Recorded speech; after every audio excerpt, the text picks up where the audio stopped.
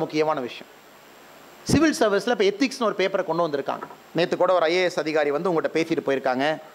திருப்பூர் மாநகராட்சியினுடைய கமிஷனராக இருக்கக்கூடிய கிராந்திகுமார் பாட்டி ஐஏஎஸ், அவங்க உங்களை போல ஆடிட்டராக இருந்து ஐஏஎஸ் அதிகாரியாக மாறியவர். இப்போ நான் வந்து 2011 பேட்ச், 2011 பேட்ச் வரைக்கும் பார்த்தீங்கன்னா எத்திக்ஸ்னு ஒரு பேப்பர் சிவில் சர்வீஸில் இல்லை. 2012 ஒரு சின்ன ரிவிஷன் கொண்டு வந்து சிசாட்னு கொண்டு வந்தாங்க. அதில் எத்திக்ஸ்னே ஒரு பேப்பரை கொண்டு வந்தாங்க. அந்த எத்திக்ஸில் நீங்கள் வாங்குகிற மார்க்கு ஆட் ஆகும். ஆனால் ஆச்சரியமான விஷயம் என்னென்னா 2017-16 அந்த எத்திக்ஸ் பேப்பரில் ஆல் இந்தியா டாப்பர் ராஜஸ்தானில் ஒரு ஐஏஎஸ் ஆஃபீஸர் கரப்ஷனுக்காக கைது செய்யப்பட்டார். எத்திக்ஸ் பேப்பரில் all India topper, all India top 20 rank, home state Rajasthan, கரப்ஷனுக்காக within 2-3 years. இப்போ ஜென்ரலாக அந்த கவர்மெண்ட் ஆஃபீஸர்ஸ் பார்த்தீங்கன்னா ஒரு ஃபஸ்ட்டு 10 வருஷம் மெயின்டைன் பண்ணுவாங்க. யாருமே ஜென்ரலாக கரப்டாக பார்க்க மாட்டீங்க. மேக்ஸிமம் 10 வருஷத்துக்கு அப்புறம் தான் அந்த கரப்ஷனுங்கிறது அப்படியே வர ஆரம்பிக்கும். ஆனால் முதல் 3 வருடத்திலே ஒரு ஆஃபீஸர் கரப்டாக இருக்காங்கன்னா அது வேறு எப்படி சிஸ்டத்தில் தப்பிச்சு வந்தாங்க அப்படிங்கிறது கேள்விக்குறி. எத்திக்ஸ் பேப்பரில் ஆல் இந்தியா டாப்பராக இருந்த ஒருத்தர் ராஜஸ்தானில் ஐஏஎஸ் ஆஃபீஸர் கையூட்டு கரப்ஷனுக்காக கைது செய்யப்பட்டிருக்காங்க. அதனால தான் எத்திக்ஸ் என்பது ஒரு கிளாஸ் ரூமில் உட்கார வச்சு ஒரு பவர் பாயிண்ட் ப்ரெசன்டேஷனை போட்டு டீச் பண்ண முடியாதுங்க. காரணம், எத்திக்ஸ்க்கு டெஃபினேஷனே பார்த்தீங்கன்னா it is a rational justification for a moral judgement. எவ்வளோ 2 வார்த்தை எப்படி மிக்ஸ் பண்ணுறான் பாருங்கள். அதாவது மொராலிட்டி, மாரல் அப்படிங்கிறது உள்ளே கொண்டு வந்து எது சரி தப்புன்னு உங்கள் வாழ்க்கையை நீங்கள் வாழ்ந்த அர்த்தத்தில், அந்த இன்ஸ்டிடியூஷனுடைய நார்ம்ஸில், கண்ட்ரியினுடைய பாலிசியில், கண்ட்ரியினுடைய சட்டத்திட்டங்கள், இவ்வளோ விஷயங்கள் நீங்கள் பார்க்கணும். இல்லை சில பேர் சொல்லுவாங்க இல்லை சட்டத்தின்படி தவறு, ஆனால் கம்பெனி பாலிசி ஒன்றும் பிரச்சனை இல்லைங்க. டாட்டா மாதிரி கம்பெனி சொல்லுவாங்க சட்டத்தின்படி சரியாக இருந்தாலும் கம்பெனி பாலிசி படி இது தவறு. இன்னும் ஒரு ஸ்டெப் மேலே போகிறான். ஹமுரபி கோட் ஆஃப் ஜஸ்டிஸ்னு இந்த சட்டம் வர்றதுக்கு முன்னாடியே ஹமுரபின்னு ஒரு மன்னர் இருந்தான். நீங்கள் ஃப்ரீயாக இருக்கும்போது ஹமுரபி கோட் ஆஃப் ஜஸ்டிஸை பார்க்கணும். அந்த ஜஸ்டிஸே வந்து உங்களுடைய மனது உங்களுக்கு சொல்லுது இது சரி இது தப்புன்னு. அப்போ சமுதாயத்தில் நீங்கள் பிறந்து வளர்ந்து இத்தனை ஆண்டுகளாக நீங்கள் வாழ்ந்து வந்திருக்கீங்க, நல்லது கெட்டதை பார்த்துருப்பீங்க, அப்பா அம்மா சொல்லி கொடுத்துருப்பாங்க. இது எல்லாத்தினுடைய கலவை தான் மாரல் ஜட்ஜ்மெண்ட். ஓ இது தப்பு, அதற்கு ஒரு ரேஷனல் ஜஸ்டிஃபிகேஷன் கொடுக்குறோம். எத்திக்ஸுக்கு ரேஷனல் ஜஸ்டிஃபிகேஷன் எங்கேருந்து வருது? சட்டத்தை வச்சு. இல்லை இது தப்புங்க, நீங்கள் வந்து அக்கௌண்ட் புக்கை வந்து குக் பண்ணியிருக்கீங்க, சத்தியம் மாதிரி நீங்கள் வந்து தப்பு பண்ணியிருக்கீங்க, அதுக்கு ஒரு ஆடிட்டர் வந்து பிக் ஃபோர் அவங்க அதை சர்டிஃபை பண்ணியிருக்காங்க. அப்போ அது பார்த்தீங்கன்னா 2 விஷயத்தை உடைக்கிறாங்க. மாரல் ஜட்ஜ்மெண்ட்டும் தவறு, அந்த நாட்டினுடைய சட்ட திட்டங்களும் தவறு. So rational justification for a moral judgement தான் எத்திக்ஸ் அப்படிங்கிறான். அதனால தான் எத்திக்ஸை ஒரு கிளாஸ் ரூமில் ஒரு பவர் பாயிண்டில் டீச் பண்ண முடியாது அப்படின்னு நான் ஒரு சஜஷனாக உங்களுக்கு சொன்னேன். அது எப்படி சொல்ல முடியுங்க? நீங்கள் வாழ்ந்த ஒரு நாள்லேருந்து இன்னையிலிருந்து பிறந்ததிலிருந்து இப்போ வரைக்கும் நீங்கள் பார்க்குறது எல்லாமே உங்களுடைய எத்திக்ஸ் என்பதை உருவாக்குவதற்கு கூடவே இருக்கும். அப்பா எப்படி இருக்காங்க, அம்மா எப்படி இருக்காங்க, யாருமே பார்க்காதப்ப எங்கள் அப்பா எங்கள் அம்மாட்ட எப்படி பேசுகிறாங்க, எல்லாரும் பார்க்குறப்ப எங்கள் அப்பா எங்கள் அம்மாட்ட எப்படி பேசுகிறாங்க. கிளாஸ் ரூமில் இன்விஜிலேட்டரே இல்லாதப்ப ஒரு மாணவன் காப்பி அடிக்கலினா தான் அது சிறப்பு. இத்தனை சிசிடிவி கேமராவை போட்டு இன்விஜிலேட்டரை போட்டு அதெல்லாம் மேலேருந்து ஏதோ செக்கெல்லாம் பண்ணி அதில் பையன் காப்பி அடிக்க மாட்டாங்க. சில ஸ்கூல் சொல்லுவாங்க எங்கள் நம்ம ரொம்ப ஸ்ட்ரிக்ட்டுங்க அப்படின்னு. நிறைய பேர் அட்மிஷன் கேட்பாங்க, ஏங்க ஸ்ட்ரிக்ட்னா, எங்கள் ஸ்கூலில் நீங்கள் வந்து பாருங்கள் பசங்கள்லாம் ரொம்ப ஸ்ட்ரிக்ட். நான் சொல்லுவேன் அதெல்லாம் மெஷர் கிடையாதுங்க. 1 வாரம் உங்கள் ஸ்கூலில் இருக்கிற எல்லா டீச்சரையும் லீவ் அனுப்பிடுங்க. 1 வாரம் உங்கள் குழந்தைகள் எப்படி பெர்ஃபார்ம் பண்ணுறாங்களோ அதை பொறுத்து தான் உங்கள் ஸ்கூல் ஸ்ட்ரிக்டாக நான் சர்டிஃபிகேட் கொடுப்பேன். என்னை கேட்டிங்கன்னா இப்போ சரி இடத்துக்கு ஸ்கூலில் பேசப்போம் 2 ரோக்கு ஒரு டீச்சர்ஸ் பக்கத்தில் நிற்பாங்க. 2 ரோக்கு இங்கே ஒரு டீச்சர் நிற்பாங்க, 2 ரோக்கு அங்கே ஒரு டீச்சர் இருப்பாங்க. அப்படியே ஸ்டூடெண்ட்ஸ் அப்படியே தூங்குற மாதிரி இருந்தாங்கன்னா அப்படியே பேப்பர் எடுத்து எழுதுவாங்க. அப்போயே தெரியும் அந்த பையன் கதை முடிஞ்சுது அப்படி.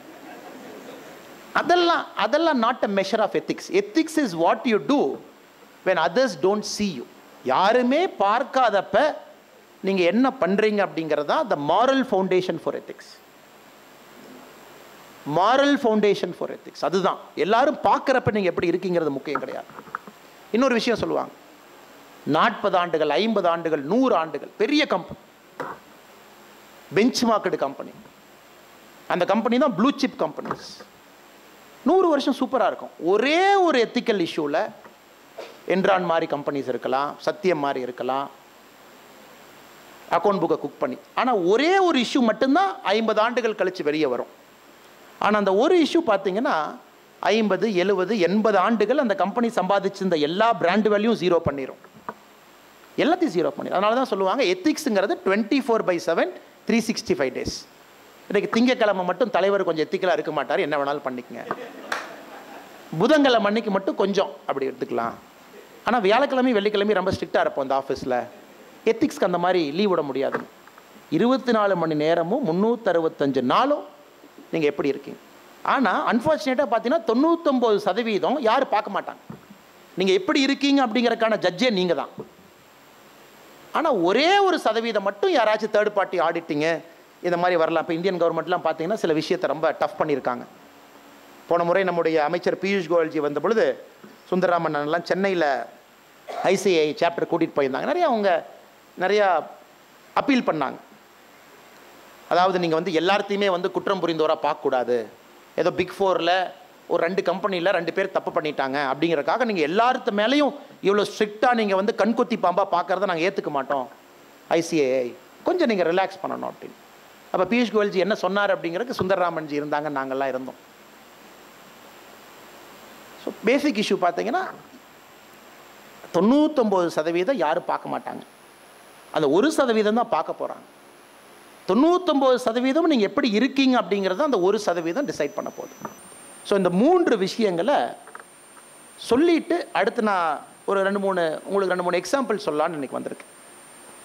நம்ம எல்லாருமே பார்த்தீங்கன்னா அந்த எக்ஸாம்பிள் சொல்லும்போது ரொம்ப ஈஸியாக புரிஞ்சுக்கும், அதை நான் வச்சுக்குவோம்.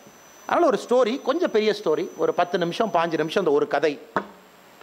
இது வந்து 2ஆம் உலகப் போர் அப்போ நடந்துச்சு, 1945. இதில் வந்து ஜப்பான், அமெரிக்கன்ஸ் 2 முக்கியமான நாடுகள், அவங்கள வச்சு ஒரு சின்ன கதை. இந்த கதையை மட்டும் நீங்கள் நான் வச்சுக்கிட்டிங்கன்னா நிறைய கஷ்டமான நேரத்தில் ஒரு எத்திக்கலாக நீங்கள் எடுக்கக்கூடிய முடிவுகளுக்கு இந்த கதை உங்களுக்கு உதாரணமாக இருக்கும் அப்படிங்கிறது என்னுடைய நம்பிக்கை. ஜப்பான் மட்டும் பார்த்தீங்கன்னா எந்த நாடுகள்கிட்டையுமே சிக்காத ஒரு இம்பீரியல் பவர். அது பார்த்தீங்கன்னா ஒரு மூலையில் இருக்கும். அமெரிக்காக்காரை வந்து இங்கிருந்து போய் ஜப்பான் அடிக்கணும்னா பசிபிக் ஓஷனை தாண்டி ஆயிரக்கணக்கான மைலை தாண்டி போய் ஜப்பானை போய் தொட்டு பார்க்கணும், முடியாது. காரணம் என்னென்னா யார்கிட்டையுமே விமானம் கிடையாது அவ்வளவு தூரத்தை தாண்டி போகிறதுக்கு. சரி, ஜப்பான்காரனை போய் நம்ம அடிச்சு, நான் சொல்கிறது 2ஆம் உலகப் போர், அவனை போய் அடித்து மிரட்டி நம்ம கிரவுண்ட் ஃபோர்ஸை விட்டு மிரட்டிடலாம் அப்படின்னு பார்த்தாலும் உங்களுடைய கப்பல்கள், உங்களுடைய போர்க்கப்பல்கள் அவ்வளோ தூரம் கடந்து போகணும். இதனால் ஜப்பான் மட்டும் பார்த்தீங்கன்னா இந்த உலகப் போரில் ஒரு பெரிய சின்ன நாடு, ஒரு இம்பீரியல் நாடு, ஒரு எம்பரர் இருக்கக்கூடிய நாடு, யாரையுமே தொட முடியாமல் இருந்தாங்க, தனியாக ராஜ்யம் பண்ணிக்கிட்டு இருந்தான், சின்ன நாடாக இருந்துட்டு. அங்கிருந்து திடீர்னு வந்து இங்கே வரைக்கும் வருவான், மியான்மர் வரைக்கும் வருவான், சிங்கப்பூர் வரைக்கும் வருவான், ரஷ்யாக்குள்ளே போயிட்டு வெளியே வருவான், மஞ்சூரியன் சைனாக்குள்ளே போய் சண்டை போடுவான். ஸோ ஏன்னா பெரிய பவர்ஸ் உள்ள இன்வால்வ் ஆக முடியல. இந்த அமெரிக்காவுக்கு பார்த்தீங்கன்னா ஒரு பெரிய எத்திக்கல் டைலமா, எப்படி இந்த ஜப்பானை நம்ம கார்னர் பண்ணணும். ஏன்னா தப்போ சரியோ நாம் 2ஆம் உலகப் போருக்குள்ளே போகலை. ஆனால் இந்த ஜப்பான் வந்து எப்போ பிஎல் ஹார்பரில் இந்த பாம் போட்டு நம்முடைய விமானப்படையை நம்முடைய மக்கள் அழிச்சாரோ அதுக்கப்புறம் நான் உள்ளே போய் ஆகணும். யுனைடெட் ஸ்டேட்ஸ் உள்ளே வருது, அமெரிக்கா. எப்படி ஜப்பானை வந்து நம்ம கண்ட்ரோல் பண்ணுறது, விமானத்தை எப்படி கொண்டு போகிறது, அவ்வளோ தூரம் போகிறதுக்கான விமானம் கிடையாது. அப்போ தான் அமெரிக்கா வந்து B-29 அப்படின்னு ஒரு பாம், சூப்பர் ஃபோர்ட்ரஸ்ன்னு சொல்லுவாங்க, ஒரு பாம்பரை கண்டுபிடிக்கிறாங்க. கிட்டத்தட்ட 3000 மைல் போகக்கூடிய ஒரு விமானம், 3000 மைல்ஸ் நான் ஸ்டாப். அப்போவும் நம்ம அமெரிக்காவிலேருந்து ஜப்பானுக்கு போக முடியாதுன்னு சொல்லிட்டு அது பக்கத்தில் ஒரு தீவு, குவாம் ஐலண்ட் ஒரு ஐலண்ட், அதை பிடிச்சிட்றாங்க. அதை போய் 1944 சண்டை போட்டு அந்த சின்ன ஐலண்டை வாங்கி அதில் ஒரு ஏர்பேஸை போட்டு அதில் போய் ஒரு 300 விமானத்தை போய் இறக்கி அமெரிக்காக்காரன் நிறுத்தி வச்சிடறான். நம்ம இப்போ அந்த பாதி தூரம் இருக்கக்கூடிய பசிபிக்கில் சென்டரில் ஒரு ஐலாண்டை பிடிச்சிட்டோம், அதில் விமானப்படை இறக்கிடலாம், இங்கிருந்து ஜப்பானை போய் அடிக்கலாம்னா பாதி தூரத்தை நம்ம இதில் கவர் பண்ணிட்டோம்ல அப்படின்னு. இப்போ அமெரிக்காவில் 2 விதமான மிலிட்ரி ஹிஸ்டோரியன்ஸ் இருந்தாங்க, ஸ்ட்ராட்டஜிக் திங்கர்ஸ். ஒரு குரூப் என்ன நினச்சாங்கன்னா சண்டையில் பொதுமக்கள் சாகக்கூடாது, இறக்கக்கூடாது, பொதுமக்களுக்கு எந்த சண்டையிலையுமே தொந்தரவு வரக்கூடாது. இப்போ உங்களுக்கு வர அதே அந்த மாரல் டைலமா. ஆனால் பொதுமக்கள் இறக்கக்கூடாது, நான் சண்டை போடுவேன்னா நீங்கள் அந்த கபடி கபடி கபடி கபடி கபடின்னு சண்டை தான் போடணும். ஏன்னா பொதுமக்கள் இறக்காத வரைக்கும் அந்த அரசு அலட்சியமாக தான் இருக்கும். இது ஒரு தியரி. பொதுமக்கள் இறக்க ஆரம்பிச்சிட்டாங்கன்னா அந்த அரசுக்கு ஒரு பெரிய ப்ரெஷர் வரும், இப்போ ரஷ்யா உக்ரைன் மாதிரி. அந்த அரசு வந்து ஒரு சமாதானத்துக்கு வருவாங்க, நம்ம பேசி முடிச்சுக்கலாம் அப்படின்னு. இப்போ இதில் பார்த்தீங்கன்னா 2 விதமான மிலிட்ரி ஹிஸ்டாரியன்ஸ். ஒருத்தருடைய பேர் வந்து ஹேமண்ட் ஹெஸ் ஹான்சல் அப்படின்னு ஒரு மிலிட்ரி ஸ்ட்ராட்டஜிஸ்ட், ஒரு விமானப்படை தளபதி. 1944 அவர் சொல்கிறாரு, நம்ம ஸ்ட்ராட்டஜிக் பம்பார்ட்மெண்ட் மட்டும்தான் பண்ணுவோம். நம்ம விமானம் போகும், ஜப்பான் மேலே போகும், பொதுமக்களை போய் எங்கேயும் நம்ம அடிக்க மாட்டோம். ஜப்பானில் அரசு நிறுவனங்கள், போர் கப்பல்கள் தயாரிக்கக்கூடிய நிறுவனங்கள், போர் விமானங்கள் தயாரிக்கக்கூடிய நிறுவனத்தை மட்டும் பார்த்து பாம்பு போட்டு வந்துடுவோம் அப்படின்னு இவருடைய தியரி. உடனே அமெரிக்காலாம் ஒத்துக்கிறாங்க. சரி தம்பி, நீ அந்த மாதிரி பண்ணணும். ஒரு 3 வருஷம் அவர் பண்ணுறாரு. 3 வருஷம் இவர் விமானத்தை கொண்டு வந்து குவாமில் நிறுத்துறாரு. ஜப்பான் மேலே விமானம் போகுது. அந்த விமானத்துக்கு தயாரிக்கக்கூடிய தளவாட நிறுவனங்கள் அங்கே மட்டும் போய் பாம்பு போட்டு வர்றாங்க. அது எதுவுமே நடக்கலை. உடனே அமெரிக்கா பார்த்தீங்கன்னா இம்பேஷண்ட் ஆகுது. என்னடா அது, சண்டை பாட்டுக்கு போயிட்டு இருக்க ஒரு சின்ன நாடு. இப்போ நீங்கள் வந்து அமெரிக்காவுடைய பிரசிடெண்ட்டாக இருந்தால் எப்படி டெசிஷன் எடுப்பீங்கன்னு பாருங்கள். 3 வருஷம் மாரல் வார், ஸ்ட்ராட்டஜிக் பம்பார்ட்மெண்ட், பொதுமக்களுக்கு எந்த தொந்தரவும் நடக்கக்கூடாது, ஜப்பானை சார்ந்த இண்டஸ்ட்ரியல் ஹவுசஸை மட்டும் அட்டாக் பண்ணணும், அதன் மூலமாக ஜப்பானுக்கு ப்ரெஷர் போட்டு ஒரு ஆர்மிஸ்டிஸ் சைன் பண்ணி போரை வந்து மூடணும், 2ஆம் உலகப் போரையை மூடிடணும். 3 வருஷமாக எதுவும் செய்ய முடியும். எல்லாரும் இம்பேஷண்ட் ஆகிறாங்க. அப்போ ஹார்வர்டு யூனிவர்சிட்டி, இங்கிருந்து எல்லாமே ஹார்வர்டு யூனிவர்சிட்டிக்கு போகிறோம். உலகத்தினுடைய பெரிய முதன்மை பல்கலைக்கழகமாக இருக்குது. ஹார்வர்டு யூனிவர்சிட்டியில் ப்ரொஃபஸர்லாம் உட்காந்து ஒன்று கண்டுபிடிக்கிறாங்க. அது பேர் தான் நாப்தலின் பாம். ஒரு நாப்தலின் பாம்பு நீங்கள் கேள்விப்பட்டிருப்பீங்க. ஒரு பாம்பை கண்டுபிடிக்கிறாங்க. இந்த பாம்பினுடைய ஸ்பெஷாலிட்டி பார்த்தீங்கன்னா ஜெல்லு மாதிரி ஒரு பாம். விமானத்துலேருந்து பாம்பு போட்டிங்கன்னா ஜெல்லு மாதிரி வரும், லிக்விடாக வராது. அந்த பாம்பு வெடிச்சோடனே இந்த சின்ன சின்ன ஜெல்லெல்லாம் போய் அங்கங்கே ஒட்டிக்கும். ஒரு 6 நிமிஷம் எரிஞ்சிக்கிட்டே இருக்கும். நாப்தலின் பாம்புங்கிறது ஜெல்லு மாதிரி போட்டிங்கன்னா அது போய் ஒட்டிக்கும், 6 நிமிஷம் எரிஞ்சிக்கிட்டே இருக்கும். ஆயிரக்கணக்கான மக்கள் இறக்கலாம், வீடெல்லாம் தீப்பிடிக்கலாம். அதை வந்து நீங்கள் தண்ணி ஊற்றி இந்த பெட்ரோல் பாம்பு மாதிரி டக்குன்னுலாம் பண்ண முடியாது. நாப்தலின் பாம்பை கண்டுபிடிச்சோன்னே யோசிக்கிறாங்க, இந்த நாப்தலின் பாம்பு போய் ஜப்பான் மேலே போட்டால் என்ன அப்படின்னு. நாப்தலின் பாம்பு போய் போடலாமே, ஈஸி தானே. மேலேருந்து பாம்பு போட்டுருவோம், அது கீழே வந்தோடனே அது சின்ன சின்ன பீஸாக போகுது, அங்கங்கே ஒட்டிக்குது. பொதுமக்கள் வீடு அங்கங்கே ஒட்டி வீடெல்லாம் எரியட்டுமே. அப்போ இந்த ஹேவுடஸ் ஹான்சல் அப்படிங்கிற அந்த போர்படை தளபதி சொல்கிறார், நான் அதை பண்ண மாட்டேன். இதை நான் செஞ்சேன் அப்படின்னா பொதுமக்கள் சாவாங்க. நமக்கும் ஜப்பானுக்கும் பகையாக இருந்தாலும் கூட நான் அதை செய்ய மாட்டேன். உடனே சொல்கிறாங்க, என்னையா நீ இப்படி பேசுகிற, மோரலுங்கிற எத்திக்ஸுங்கிற, 3 வருஷமாக நீ வண்டி ஓட்டிகிட்டே இருக்க, ஒன்றே காணா, இது சரியாக வராதுப்பான்னு சொல்லிட்டு அவரை மாற்றிட்டு கர்டிஸ் லீ மே அப்படின்னு ஒரு ஜெனரலை கொண்டு வர்றாங்க. கர்டிஸ் லீ மே கொண்டு வந்து, தம்பி நீ புது ஜெனரல், 6 மாதத்தில் ஜப்பானை போய் அடிச்சிரு, நாப்தலின் பாம்பு இருக்குது போட்டு முடிச்சிரு, சண்டை பிரச்சனை முடிவு கொண்டு வான். இந்த கர்டிஸ் லீ மே என்ன பண்ணுறாரு, முதல் ரைடு போகிறாங்க. இந்த குவாம் ஏர்பேஸ்லேருந்து போகிறாங்க. ஃபஸ்ட்டு ரைடு 350 விமானம் ஒரே நேரத்தில் கிளம்புது. B-29 பாம்பர் 350 விமானம் போகுது. 1300 மைல் கடல் மேலே போகிறாங்க. நேராக போனோடனே டோக்கியோ, 350 விமானமும் டோக்கியோ மேலே போய், திருப்பூர் மாதிரி இமேஜின் பண்ணிங்க, திருப்பூர் மாதிரி ஒரு 10 மடங்கு இமேஜின் பண்ணிங்க, சரமாரியா அந்த நாப்தலின் பாம்பை வீசுகிறாங்க. சரமாரியா வீடு மேலே, ஆஃபீஸ் மேலே, பேலஸ் மேலே, சரமாரியா.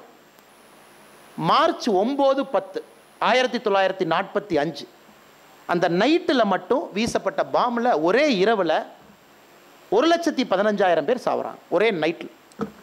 குழந்தைங்க, குட்டிங்க, வயசானவங்க, பெரியவங்க, சின்னவங்க, எல்லாரும் தவிடுபடி இல்லாமல் 60% டோக்கியோ மாநகரத்தை ஒரே நைட்டில் பொசுக்கிடுறாங்க. அடுத்த நாள் காலையில் வெறும் சாம்பல் காடு மட்டும்தான். எல்லாமே உலகமே பார்க்குது, என்ன இப்படி பண்ணிட்டீங்க, ஒரு நாட்டு மேலே அந்த மக்களுக்கு அதுக்கு என்ன சம்பந்தம், நீங்கள்லாம் பாம்பு எடுத்துகிட்டு போய் 350 விமானத்தை கொண்டு போய் நீங்கள் இப்படி போட்டிங்களேன். இந்த கர்டிஸ் லீ மே அதோட நிற்கல. அதுக்கு அடுத்து 4 மாதத்துக்குள்ள ஜப்பானுடைய 67 நகரங்களை டார்கெட் பண்ணி ஒரு 3,75,000 பேர்த்து இதே மாதிரி கொள்கிறாங்க. அப்படியே பார்த்தீங்கன்னா ஈ மாதிரி வரும். நாப்தலின் பாம்பை வீசும், ஈ மாதிரி போயிடும். அந்த வழியில் யார் இருக்காங்க, அந்த ஊரில் யார் இருக்காங்க, அது பெரிய நகரம், சின்ன நகரம், கிராமம், மொத்தமாக கார்பெட் பம்பார்ட்மெண்ட். அப்பவும் ஜப்பான் அடங்கலை. அப்பவும் ஜப்பான் சொல்லுது, நாங்கள் எதிர்த்து நிற்போம், அதுக்கெல்லாம் பயப்பட மாட்டோம், என்னாலும் பார்த்துடலாம். அப்புறம் அமெரிக்கன் பிரசிடென்ட் பார்க்குறா, என்னடா இதுக்கும் கேட்க மாட்டாங்க, 3,75,000 பேர், 67 இடத்துல பாம்பு போட்டிருக்கோம், 350 விமானம், குழந்தைங்க, தாயோட வயிற்றில் இருக்கக்கூடிய குழந்தைங்க, கர்ப்ப குழந்தைங்க, இத்தனை பேர் தளிச்சாச்சு, இன்னும் எதிர்த்து நிற்கிறானே. அப்போ தான் ஆகஸ்ட் 1945 அமெரிக்கா முடிவு பண்ணுது, இனி ஆட்டம் பாம்பை போட்டுற வேண்டியதான். அப்புறம் 2 ஆட்டம் பாம்பு மேன்ஹட்டனில் தயாரிக்கிறாங்க, அதை கொண்டு வர்றாங்க, B-29 ஃப்ளைட்டில் ஏற்றுறாங்க. ஆகஸ்ட் 6 போய் ஃபஸ்ட்டு பாம்பை போடுறாங்க ஹிரோஷிமாவில். ஒரே நைட்டில் 1.5 லட்சம் பேர் சாக்குறாங்க. அப்பவும் ஜப்பான் சொல்கிறேன், இதுக்கெல்லாம் பயப்பட மாட்டேன் போயா அப்படின்னு, நான் ஏற்று நிற்பேன். ஆகஸ்ட் 9, 3 நாள் கழித்து 2வது ஆட்டம் பாம்பை ஏற்றுறாங்க நாகாசாக்கியில். மறுபடியும் போய் பாம்பு போடுறாங்க. அன்றைக்கி நைட்டு 85,000 பேர் இறக்குறாங்க. அதுக்கப்புறம் ஆகஸ்ட் 15 2வது ஆட்டம் பாம்பு போட்டு 6 நாள் கழித்து ஜப்பான் சரண்டர் ஆகுது. செப்டம்பர் 2 1945 ஆர்மிஸ்டிஸ் சைன் பண்ணுறாங்க. நீங்கள் என்ன வேணாலும் பண்ணிக்க எங்கள் நாட்டை அப்படின்னு. இது பார்த்தீங்கன்னா மிக முக்கியமான ஒரு ஹிஸ்டாரிக்கல் தருணம். ஒரு ஜெனரல் ஹான்சல் அப்படிங்கிற ஜெனரல் வந்து நான் போட மாட்டேன், நான் வந்து பொதுமக்கள் மேலே எந்த விதமான ஆயுத பிரயோகம் பண்ண மாட்டேன், ஆயுதம் தயாரிக்க பயன்படக்கூடிய நிறுவனத்தின் மீது போட்டு அதன் மூலமாக அந்த நிறுவனத்தை முடக்கி அதன் மூலமாக ஜப்பான் போரில் வந்து அதனுடைய வல்லமையை குறைக்கிறதுக்கு தான் என்னோட முயற்சி, ஸ்ட்ராட்டஜிக் பம்பார்ட்மெண்ட். கர்டிஸ் லீமே இல்லை, அப்படி இல்லை, எல்லாத்தையும் கொன்னாதான் மக்களுக்கு பயம் வரும், அரசுக்கு பயம் வரும், அப்போ தான் அவங்க மண்டி போடுவாங்க, அப்போ தான் அந்த வாரை கொண்டு வர முடியும்னு 2வது ஸ்ட்ராட்டஜி. எத்தனை பேர் இந்த ஹாலில் இருக்கிறவங்க இல்லை நீங்கள் 1945 மார்ச் 8 காலையில் உங்களுக்கு அந்த கமாண்ட் உங்கள் கையில் கொடுத்து உங்களை கமாண்டிங் ஆஃபீஸராக போட்டிருந்தா நீங்கள் ஃபஸ்ட் ஆப்ஷன் எடுப்பீங்க அப்படிங்கிறவங்க கை தூக்கும் பார்க்கலாம். அதாவது ஹேமட் ஹெஸ் ஹான்சல் அவருடைய ஆப்ஷன் ஸ்ட்ராட்டஜிக் பம்பார்ட்மெண்ட், நிறுவனத்தை மட்டும்தான் அடிப்பேன், பொதுமக்களை கொல்ல மாட்டேன். எத்தனை பேர் கை தூக்குங்க நீங்கள் கமாண்டராக இருந்தால்? எத்தனை பேர் வந்து கர்டிஸ் லீமே இல்லை சார் அவங்கள போய் அடித்து அப்போ தான் வார முடிவுக்கு கொண்டு வர முடியும்? எத்தனை பேர் அப்படி இருக்கீங்க சொல்லுங்கள்? 2வது கமாண்டர் யார்? தப்பு சரி இல்லைங்க, நம்ம டிஸ்கஸ் பண்ணுவோம், அடுத்த 15 நிமிஷம் பேசுவோம் அதை பற்றி. கர்டிஸ் லீமே, நான் கர்டிஸ் லீமே சார். ஒரு கர்டிஸ் லீமே தான் இருக்கார். அங்கே ஒரு சிஸ்டர் கை தூக்குறாங்க, ஒருத்தரை பார்த்து கை இறக்கிட்டாங்க. அங்கே ஒரு ஜூனியர் கர்டிஸ் லீமே, ஒரு 8 பேர், ஓகே 10 பேர். சரி, இந்த கர்டிஸ் லீமேக்கு போட்டாச்சு, இவ்வளோ பேர்த்த கொன்னாச்சு. ஒரே நாளில் டோக்கியோவில் 1 லட்சம் பேர், அந்த 67 சிட்டியில் பாம்பு போட்டு 3,75,000 பேர். ஹிரோஷிமாவில் ஆட்டம் பாம்பு இவர் தான் போட்டார், அதில் 1,20,000 பேர். நாகாசாக்கியில் பாம்பு போட்டு அதில் ஒரு 80,000 பேர். நீங்கள் கூட்டி பார்த்தீங்கன்னா இவங்கெல்லாம் ஒரே நைட்டில் இறந்தவங்க. அதுக்கப்புறம் ஹிரோஷிமா நாகாசாக்கி அடுத்த 5 வருஷத்தில் ரேடியேஷனில் இறந்தவங்க, இப்படி இறந்தவங்க நீங்கள் இன்னொரு 10 லட்சம் பேர்த்த சேர்த்தலாம். ஜப்பான் அரசு 1964 ஜப்பானுடைய மிக உயரிய விருது order of the rising Sun யாருக்கு கொடுத்தாங்க? ஹேமண்ட் எஸ் ஹான்சலுக்கு கொடுத்தாங்களா, கர்டிஸ் லீமே கொடுத்தாங்களா? சப்போஸ் நீங்கள் ஜப்பானோட எம்பரராக இருக்கீங்க, சண்டையெல்லாம் முடிஞ்சது, 1945 வேர்ல்டு வார் 2 முடிஞ்சது, அதுக்கப்புறம் ஜப்பான் ரீபில்டிங் ஆரம்பிக்கிறாங்க, 45 ஜப்பான் ரீபில்ட் ஆகுது, 64 ஜப்பான் பார்லிமெண்ட்டில் டிசைட் பண்ணுறாங்க நம்ம ஊரினுடைய மிக உயரிய விருது பாரத் ரத்னா, ஜப்பானில் வந்து order of the rising Sun, அதை வந்து ஒரு அமெரிக்காக்காரனை கொடுக்கணுயா. யார் கொடுத்தாங்க? எத்தனை பேர் முதல்ல இருந்த மனுஷனுக்கு கொடுத்துருப்பாங்கன்னு நினைக்கிறீங்க? எத்தனை பேர் 2வது மனுஷனுக்கு கொடுத்துருப்பாங்கன்னு நினைக்கிறீங்க? ஃபஸ்ட்டு கொடுத்தாங்க, கை தூக்குங்க பார்க்கலாம். ஹேமண்ட் எஸ் ஹான்சலுக்கு கொடுத்தாங்க ஜப்பானுடைய விருது. ஃபஸ்ட்டு ஸ்ட்ராட்டஜிக் பம்பார்ட்மெண்ட், நான் மக்களை கொல்ல மாட்டேன், இந்த பில்டிங்கை மட்டும் அடிச்சுட்டு வந்துடுவேன். எத்தனை பேர் செகண்ட் ஆளுக்கு கொடுத்தாங்க? கர்டிஸ் லீமே இங்கே இருக்கார், அங்கே ஒரு கர்டிஸ் லீமே, இங்கே ஒரு 3 பேர் இருக்காங்க. எத்தனை பேர் இவங்களுக்கு கொடுத்தாங்கன்னு? ஓகே, ஜப்பானுடைய அரசு 1964 order of the rising Sun கொடுத்தது கர்டிஸ் லீமேக். இன்னும் அநியாயமாக இருக்குது. நீ அவ்வளோ பாம்பரை கொண்டு வந்து 350 விமானத்தை கொண்டு வந்து லட்சக்கணக்கான என்னுடைய குழந்தைகள் எல்லாம் கொண்டுட்டு இந்த சண்டையெல்லாம் நடந்து 19 வருஷம் கழிச்சு கர்டிஸ் லீமேவை கூட்டு பார்லிமெண்ட்டில் நீ உன்னுடைய ஹையஸ்ட் விருதை ஏன் கொடுத்தேன்னா அதுக்கு சொன்னாங்க, கர்டிஸ் லீமே மட்டும் அன்றைக்கி பாம்பு போடலின்னா நாங்கள் சரண்டர் ஆகிருக்க மாட்டோம், இன்னும் சண்டை போட்டிருப்போம். அப்போ என்ன இருக்கும்? ரஷ்யாவும் சைனாவும் உள்ளே வந்திருக்கும். அப்போ தரைப்படை தாக்குதல். ரஷ்யா ஒரு பக்கம் தாக்குதல், சைனா ஒரு பக்கம் தாக்குதல், அமெரிக்காக்காரனா நீங்கள் தரைப்படை தாக்குதல், இன்னொரு 10 வருஷம் 2ஆம் உலகப் போர் போயிருக்கும். எப்படி ஜெர்மனியை துண்டு துண்டா இந்த அலைட் அண்ட் ஆக்சிஸ் பவர் பிரித்தாங்களோ, எப்படி கொரியாவை துண்டு துண்டா பிரித்தாங்களோ, அதே மாதிரி இன்னைக்கு ஜப்பான்கிற நாடே இல்லாமல் போயிருக்கும். இவர் பாம்பு போட்டனால தான் ஜப்பான்கிற நாடு இன்னைக்கு இருக்குங்கிறான். இதனால் விபரீதமாக இருக்கு. லட்சக்கணக்கான மக்களை கொன்று 1964 கர்டிஸ் லீமேக்கு ஜாப்பனீஸ் கவர்மெண்ட் இவர் இருந்தனால தான் உலகப்போர் முடிஞ்சது அப்படின்னு கொடுக்கும். இதை நீங்கள் யோசிக்கணும். இதில் நிறைய விஷயங்கள் இருக்குது, நிறைய விஷயங்கள். இதுக்குள்ளே ரொம்ப டீப்பாக நீங்கள் திங்க் பண்ணணும். ஃப்ரீயாக இருக்கும்பொழுது நீங்கள் யோசிக்கணும். இது ஃபுட் ஃபார் தாட். ஒரு லெக்சர் கொடுத்தோம் போனோன்னு சொல்கிறத விட இந்த எக்ஸாம்பிளை நீங்கள் யோசிக்கணும். சரித்திரத்தில் முக்கியமான நேரம், ஒரு டேர்னிங் பாயிண்ட். அமெரிக்காக்காரன் என்னென்னமோ பண்ணி ஜப்பான் பக்கத்தில் நெருங்க முடியல. ஒரு ஐலாண்டை வாங்குறான், சென்ட்ரலில் போகிறான், B-29 பாம்பரை கொண்டு வர்றான், 2 ஜென்ரலை விடுறான். முதல் ஜென்ரல் மாரல் எத்திக்கல் டைலமா, 2வது ஜென்ரல் வந்து பம்பார்ட்மெண்ட்டு, கார்பெட் பம்பார்ட்மெண்ட்டு எல்லாத்தையும் கொண்டோம்னா வேலை முடிஞ்சிடும் அப்படின்னு. ஆனால் அந்த நாடு ஹானர் பண்ணது முதல் கிடையாது, 2வது ஆள். இது என்ன சூட்சமன்னு பார்க்கணும். இதுக்கு வந்து பார்த்தீங்கன்னா சரியான ஆன்சர் தப்பான ஆன்சர்னு எதுவுமே இல்லை.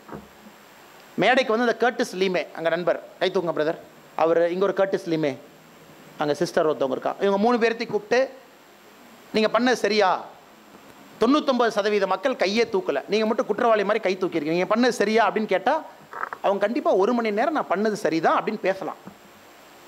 இல்லை இவங்களை விட்டுட்டு அடுத்த குரூப்பை, அண்ணா நீங்கள்லாம் அந்த ஜென்ரல் ஹான்சலு கை தூக்குனீங்கல்ல, நீங்கள் பண்ணது சரின்னா அவங்களும் 1 மணி நேரம் சொல்லுவாங்க, ஆமாயா என்னையா சண்டை 10 வருஷம் ஆனால் பார்த்துக்கலாம். முதல் உலகப் போரில் 37 மில்லியன் பேர் இறந்தாங்க. அப்படின்னா 3.7 கோடி பேர் இறந்தாங்க. அப்போ பாப்புலேஷனை யோசிச்சு பாருங்க, இப்போ இருக்கிற மாதிரி இல்லை. 2ஆம் உலகப் போர் இன்னொரு 10 வருஷம் போனால் எத்தனை பேர் இறப்பான்? இன்னொரு 5 மில்லியன் பேர் இறப்பான், 50 லட்சம் பேர். அதில் என்ன பெருசாக பிரச்சனை? அதனால் நான் ஹான்சல் பாலிசி தான் நான் எடுப்பேன் அப்படி நீங்களும் பேசலாம். இது ஏன் இந்த எக்ஸாம்பிள் உங்களுக்கு கொடுக்குறேன் அப்படின்னாங்க, இந்த எத்திக்ஸை பொறுத்த வரைக்கும் நிறையா இடத்துல மீன்ஸ் வெர்சஸ் எண்ட் அப்படின்னு ஒரு பிரச்சனையில் வந்து மாட்டுவீங்க. எண்டுங்கிறது முக்கியமா, ரிசல்ட் முக்கியமா? ரிசல்ட்டு தான் முக்கியமா? எந்த பாதை எடுத்தாலும் ரிசல்ட்டு தான் எனக்கு முக்கியம். இல்லைங்க, ரிசல்ட் முக்கியம் கிடையாதுங்க, எனக்கு பாதை சரியாக இருக்கணும், அதுதான் எனக்கு முக்கியம். இந்த எத்திக்ஸில் நம்ம எல்லாருமே வந்து இடிச்சு நிற்கிற இடம் பார்த்தீங்கன்னா எண்ட் வெர்சஸ் மீன்ஸ். ஒத்துக்கிறீங்களா? எண்டா மீன்ஸா? ஒரு சின்னதாக ஒரு அட்ஜஸ்ட்மெண்ட்டு லைட்டாக பண்ணிக்கலாம், ஆனால் ரிசல்ட் பெருசு, அதனால் ஒரு 10 பேர்த்துக்கு நல்லது நடக்கும், இதை போக திருத்திக்கலாம். இப்படி நிறைய பேர் இருக்காங்க. எந்த அட்ஜஸ்ட்மெண்ட்டும் பண்ண மாட்டேன், ஸ்ட்ரிக்டாக தான் இருப்பேன், அதனால் 2 பேர்த்துக்கு வேலை இல்லை, 4 பேர்த்துக்கு சாப்பாடு இல்லைனாலும் ரூலுனா ரூல், இப்படி இருக்காங்க. நம்ம பார்க்குறோம், டெய்லி நம்ம லைஃப்பில் பார்க்குறோம். எத்திக்கலாக இருக்கிறக்காக கஷ்டப்படுறவங்களையும் நம்ம பார்க்குறோம். கவர்மெண்ட் கிளர்க்கு டி கேட்டகரி, மொத்த சம்பளமே 15,000, பணிச்சுமை, வேலை சுமை. அரசு அதிகாரிகள் எல்லாருமே வேலை செய்ய மாட்டாங்க, உங்களுக்கு தெரியும். 90 பேர் செய்கிற வேலையை 10 பேர் செய்வாங்க. அந்த 90 பேர் பார்த்தீங்கன்னா யூனியனில் இருப்பாங்க, வருவாங்க போவாங்க, ஜாலியாக இருப்பாங்க. அவ்வளோ சீக்கிரம் கவர்மெண்ட்டில் நீங்கள் அவங்கள ஃபயர்லாம் பண்ணிட முடியாது. நீ சரியாக வேலை செய்யல கிளம்பு. கவர்மெண்ட்டில் வந்து ஒரு வேலை வாங்கிட்டீங்கன்னா ஃபார் லைஃப். அந்த பேரட்டோஸ் பிரின்சிபல் மாதிரி 20% of the people two 80% of the work. அந்த 10% தான் மாடு மாதிரி வேலை செய்வான், எல்லா வேலையும் அவனே செய்வான் ஆஃபீஸில், பாவம். அந்த தம்பி அந்த 10% பார்த்தீங்கன்னா நிறைய பேர் நேர்மையாக இருப்பான். 15,000 தான் சார் சம்பளம், நேர்மையாக இருப்பேன் சார், பழைய சட்டை பழைய பேண்ட்டு, 2 குழந்தைங்க, 2 பேர்த்தையும் படிக்க வைக்கணும், கல்யாணம் பண்ணி கொடுக்கணும், கையெல்லாம் நீட்ட மாட்டேன் சார். அப்படி இருக்கிற கவர்மெண்ட் கிளர்க்கையும் நீங்களும் நானும் பார்த்துருக்கோம் இல்லைங்களா? கை சுத்த சார் அவர். அப்படி இன்னொருத்தர் பார்த்தீங்கன்னா கவர்மெண்ட் கிளர்க்காக இருப்பார், BMW ஒரு நாள் வருவோம், ஆடியில் ஒரு நாள் வருவோம். என்னையா பண்ணுறீங்கண்ணா? ஆனால் பத்திரப்பதிவு துறையில் இருக்கனே அப்படிமா. அட பாதிகளா, அப்படி இருப்பாங்க சில பேர். பொதுவாக பேசுகிறோம், நம்ம எந்த அரசியல் கட்சியோ யாரையும் பேசலாம், பொதுவாக அவங்களும் பார்க்குறோம். நம்ம ஊரில் கல்யாணத்துக்கு போவோம், அப்படியே பலன்னு இருப்பாங்க. ரிலேஷன்ஷிப்பினுடைய ஃபெஸ்டிவலுக்கு போவோம், பண்டிகைக்கு போவோம், நம்ம ஊரில் நாமளே பார்ப்போம். கவர்மெண்ட்டுங்க என்னங்க IAS ஆஃபீஸரான்? இல்லைங்க குரூப் டி தானுங்க அப்படிமா. இன்னைக்கு அது குரூப் டியாக இருந்துக்கிட்டு ஆடியில் வர்றீங்க, BMWவில் வர்றீங்க. இது நம்ம வாழ்க்கையை பார்க்கும் பொழுது சில நேரத்தில் இந்த நல்லவங்களாக இருந்த குழந்தைகளுக்கு ஏதோ பனிஷ்மெண்ட் கிடைக்கிற மாதிரி நமக்கு தெரியும். என்னையாது இந்த மனுஷன் நல்லா இருந்தான், அவனுடைய பையனும் பொண்ணும் பாரு, அவங்க அப்பாவுக்கு எவ்வளோ தொந்தரவு கொடுக்குறாங்கன்னு பாரு. நம்மளே பார்ப்போம், நம்மளே கேள்வி கேட்போம். இன்னொரு இடத்துல பார்த்தீங்கன்னா பெரிய அயோக்கிய பையன் சார், அவன் கை நீட்டாத இடமே இல்லை சார், ரிசர்வ் பேங்க் கவர்னராக இருந்தாலும் பாக்கெட்டில் கை நீட்டி பணம் எடுப்பான் சார். அவன் எப்படி வாழ்கிறான் பாருங்கள் சார், மாடி வீடு பலன்னு இருக்கான். இதெல்லாம் ஆண்டவா நீ கேட்க மாட்டியா? இதெல்லாம் நீங்கள் கேட்டிருக்கீங்களா? எத்தனை பேர் இதை கேட்டிருக்கீங்க? கை தூக்குங்க பார்க்கலாம். இல்லை இந்த மாதிரி நான் கேட்டிருக்கேன் சார், கிராமத்தில் பேசியிருக்காங்க, எங்கள் அப்பா அம்மாலாம் பேசியிருக்காங்க. இது எல்லாமே இந்த மீன்ஸ் வெர்சஸ் எண்ட். அப்போ அடுத்த கேள்வி நம்ம கேட்டுக்கிறது, அப்போ எனக்குன்னு ஒரு மாரல் காம்பஸ் நான் வச்சுக்கணுமா? Should I have a separate moral compass? அவங்கள பற்றி கவலை இல்லை, சொசைட்டி பற்றி கவலை இல்லை, சொசைட்டியில் 90% மக்கள் கரெக்டாக இருந்தாலும் எனக்கு அதை பற்றி கவலை இல்லை, எனக்கு ஓன் மாரல் காம்பஸை வச்சு நான் வாழ்க்கையை நடத்த போகிறேன் அப்படிங்கிறது பெஸ்ட் ஆப்ஷனா? இல்லை ஊரோட ஒத்து போகிறது பெஸ்ட் ஆப்ஷனா? இல்லை நாம் மட்டும் நேர்மை நாணயம் நம்பிக்கைன்னு பேசி நம்மளை மட்டும் ஒதுக்கி வச்சுட்டு எல்லா பஸ்ஸும் போயிட்டுருக்கு, நம்ம பஸ்ஸு மட்டும் ஓரத்தில் பிரேக் டவுன் ஆகி நிற்குதே சார், இது நியாயமா? இதே சில பேர் கேட்பாங்க. இந்த எத்திக்ஸ் எல்லாம் அதிகமாக நீங்கள் பேச ஆரம்பிச்சிங்கன்னா நிறைய பேர் கேட்பாங்க. இதற்கு உங்களுக்கு திரும்ப 2 உதாரணம் கொடுக்க வேண்டும் நினைக்கிறேன். நான் நீங்கள் பேசுகிறதெல்லாம் உங்களை தூண்டி விடணும் தவிர எனக்கு வந்து இதுக்கு எதுக்குமே பதில் கிடையாது. நீங்கள் வந்துட்டீங்க, நீங்கள் பதில் சொன்னால் போனால் நான் சாப்பிட விட மாட்டேன், தயவு செஞ்சு அந்த மாதிரிலாம் சொல்லிடுறேன். So there's nothing called a concrete answer. You are the best judge of what you do. நீங்கள் செய்யறது சரியா தப்பா அப்படிங்கிறத நீங்கள் தான் முடிவெடுக்கணும். That is your internal moral compass. அதுக்காகத்தான் கொஞ்சம் ப்ரொவோக் பண்ணுறக்காக சில எக்ஸாம்பிள்ஸ் உங்கள் முன்னாடி வைக்கிறேன். பகவத்கீதையில் 2வது சாப்டரில் 47வது வெர்ஸ், அதில் ரொம்ப முக்கியமாக அடிக்கடி பகவத்கீதையை நாம் பேசும்போது இதை தான் பேசுவோம். கர்மண்யே வாதிகரஸ்து மா பலேசு கடேச்சனா அப்படின்னு சொல்லுவோம். அதாவது நீ உனக்கு இந்த உலகத்தில் எதற்கான உரிமை இருக்குது அப்படிங்கிறத பகவத்கீதை டிஃபைன் பண்ணு. செய்கிற வேலைக்கு உரிமை இருக்கா? உரிமை இருக்குது. செய்கிற வேலையை கொண்டாடுறதுக்கு உரிமை இருக்கா? உரிமை இல்லை. செய்கிற வேலையினால் வரக்கூடிய பலனை அனுபவிக்கிறதுக்கு உரிமை இருக்கா? உரிமை இல்லை. அப்போ என்னதான் உரிமை இருக்குது? எதுக்கு நீ வேலை செய்ய சொல்கிறேன்? இப்போ யங்ஸ்டர்ஸ்லாம் 21st century கிட்ஸ் சில இடத்துல கேட்பாங்க, என்ன சார் செய்கிற வேலைக்கு உரிமை இருக்குங்கிறீங்க, செய்கிற வேலையினால் வரக்கூடிய பலனை அனுபவிக்கிறதுக்கு உரிமை இல்லை, என்ன சார் வேஸ்ட்டு சார்? அப்படி வேஸ்ட் ஃபிலாசபி. இதெல்லாம் 21st century செட் ஆகாது. விதண்டாவாதத்துக்கு எல்லாம் பேசுவோம், சில பேர் சும்மா பேசுவாங்க விதண்டாவாதம். ஆனால் இந்த பகவத்கீதையை எடுத்து கொஞ்சம் ஆழமாக பார்த்தோம்னா முதல் லைன்லேருந்து கடைசி லைன் வரைக்கும் அது எத்திக்கல் டைலமா மாரல் டைலமா. சொந்த மாமாவை வைத்து சண்டை போடலாமா? சொந்த மாமாவை கொல்லாமா? இதான பகவத்கீதை தானுங்க. அவனை கொல்லாமா? நீங்கள் 2 கசின்ஸ் தானே. பொய் சொல்லலாமா? சண்டை போடும் பொழுது லைட்டாக ஒரு பொய்யை மட்டும் லைட்டாக பாதி பொய் பாதி உண்மையை சொல்லலாமா? அப்போ அவங்க இறந்துட்டாங்கன்னா அதை வச்சு ஜெயிக்கலாமா? முதுகில் குத்தலாமா? சூரியன் லைட்டாக மறைச்சு விடலாமா?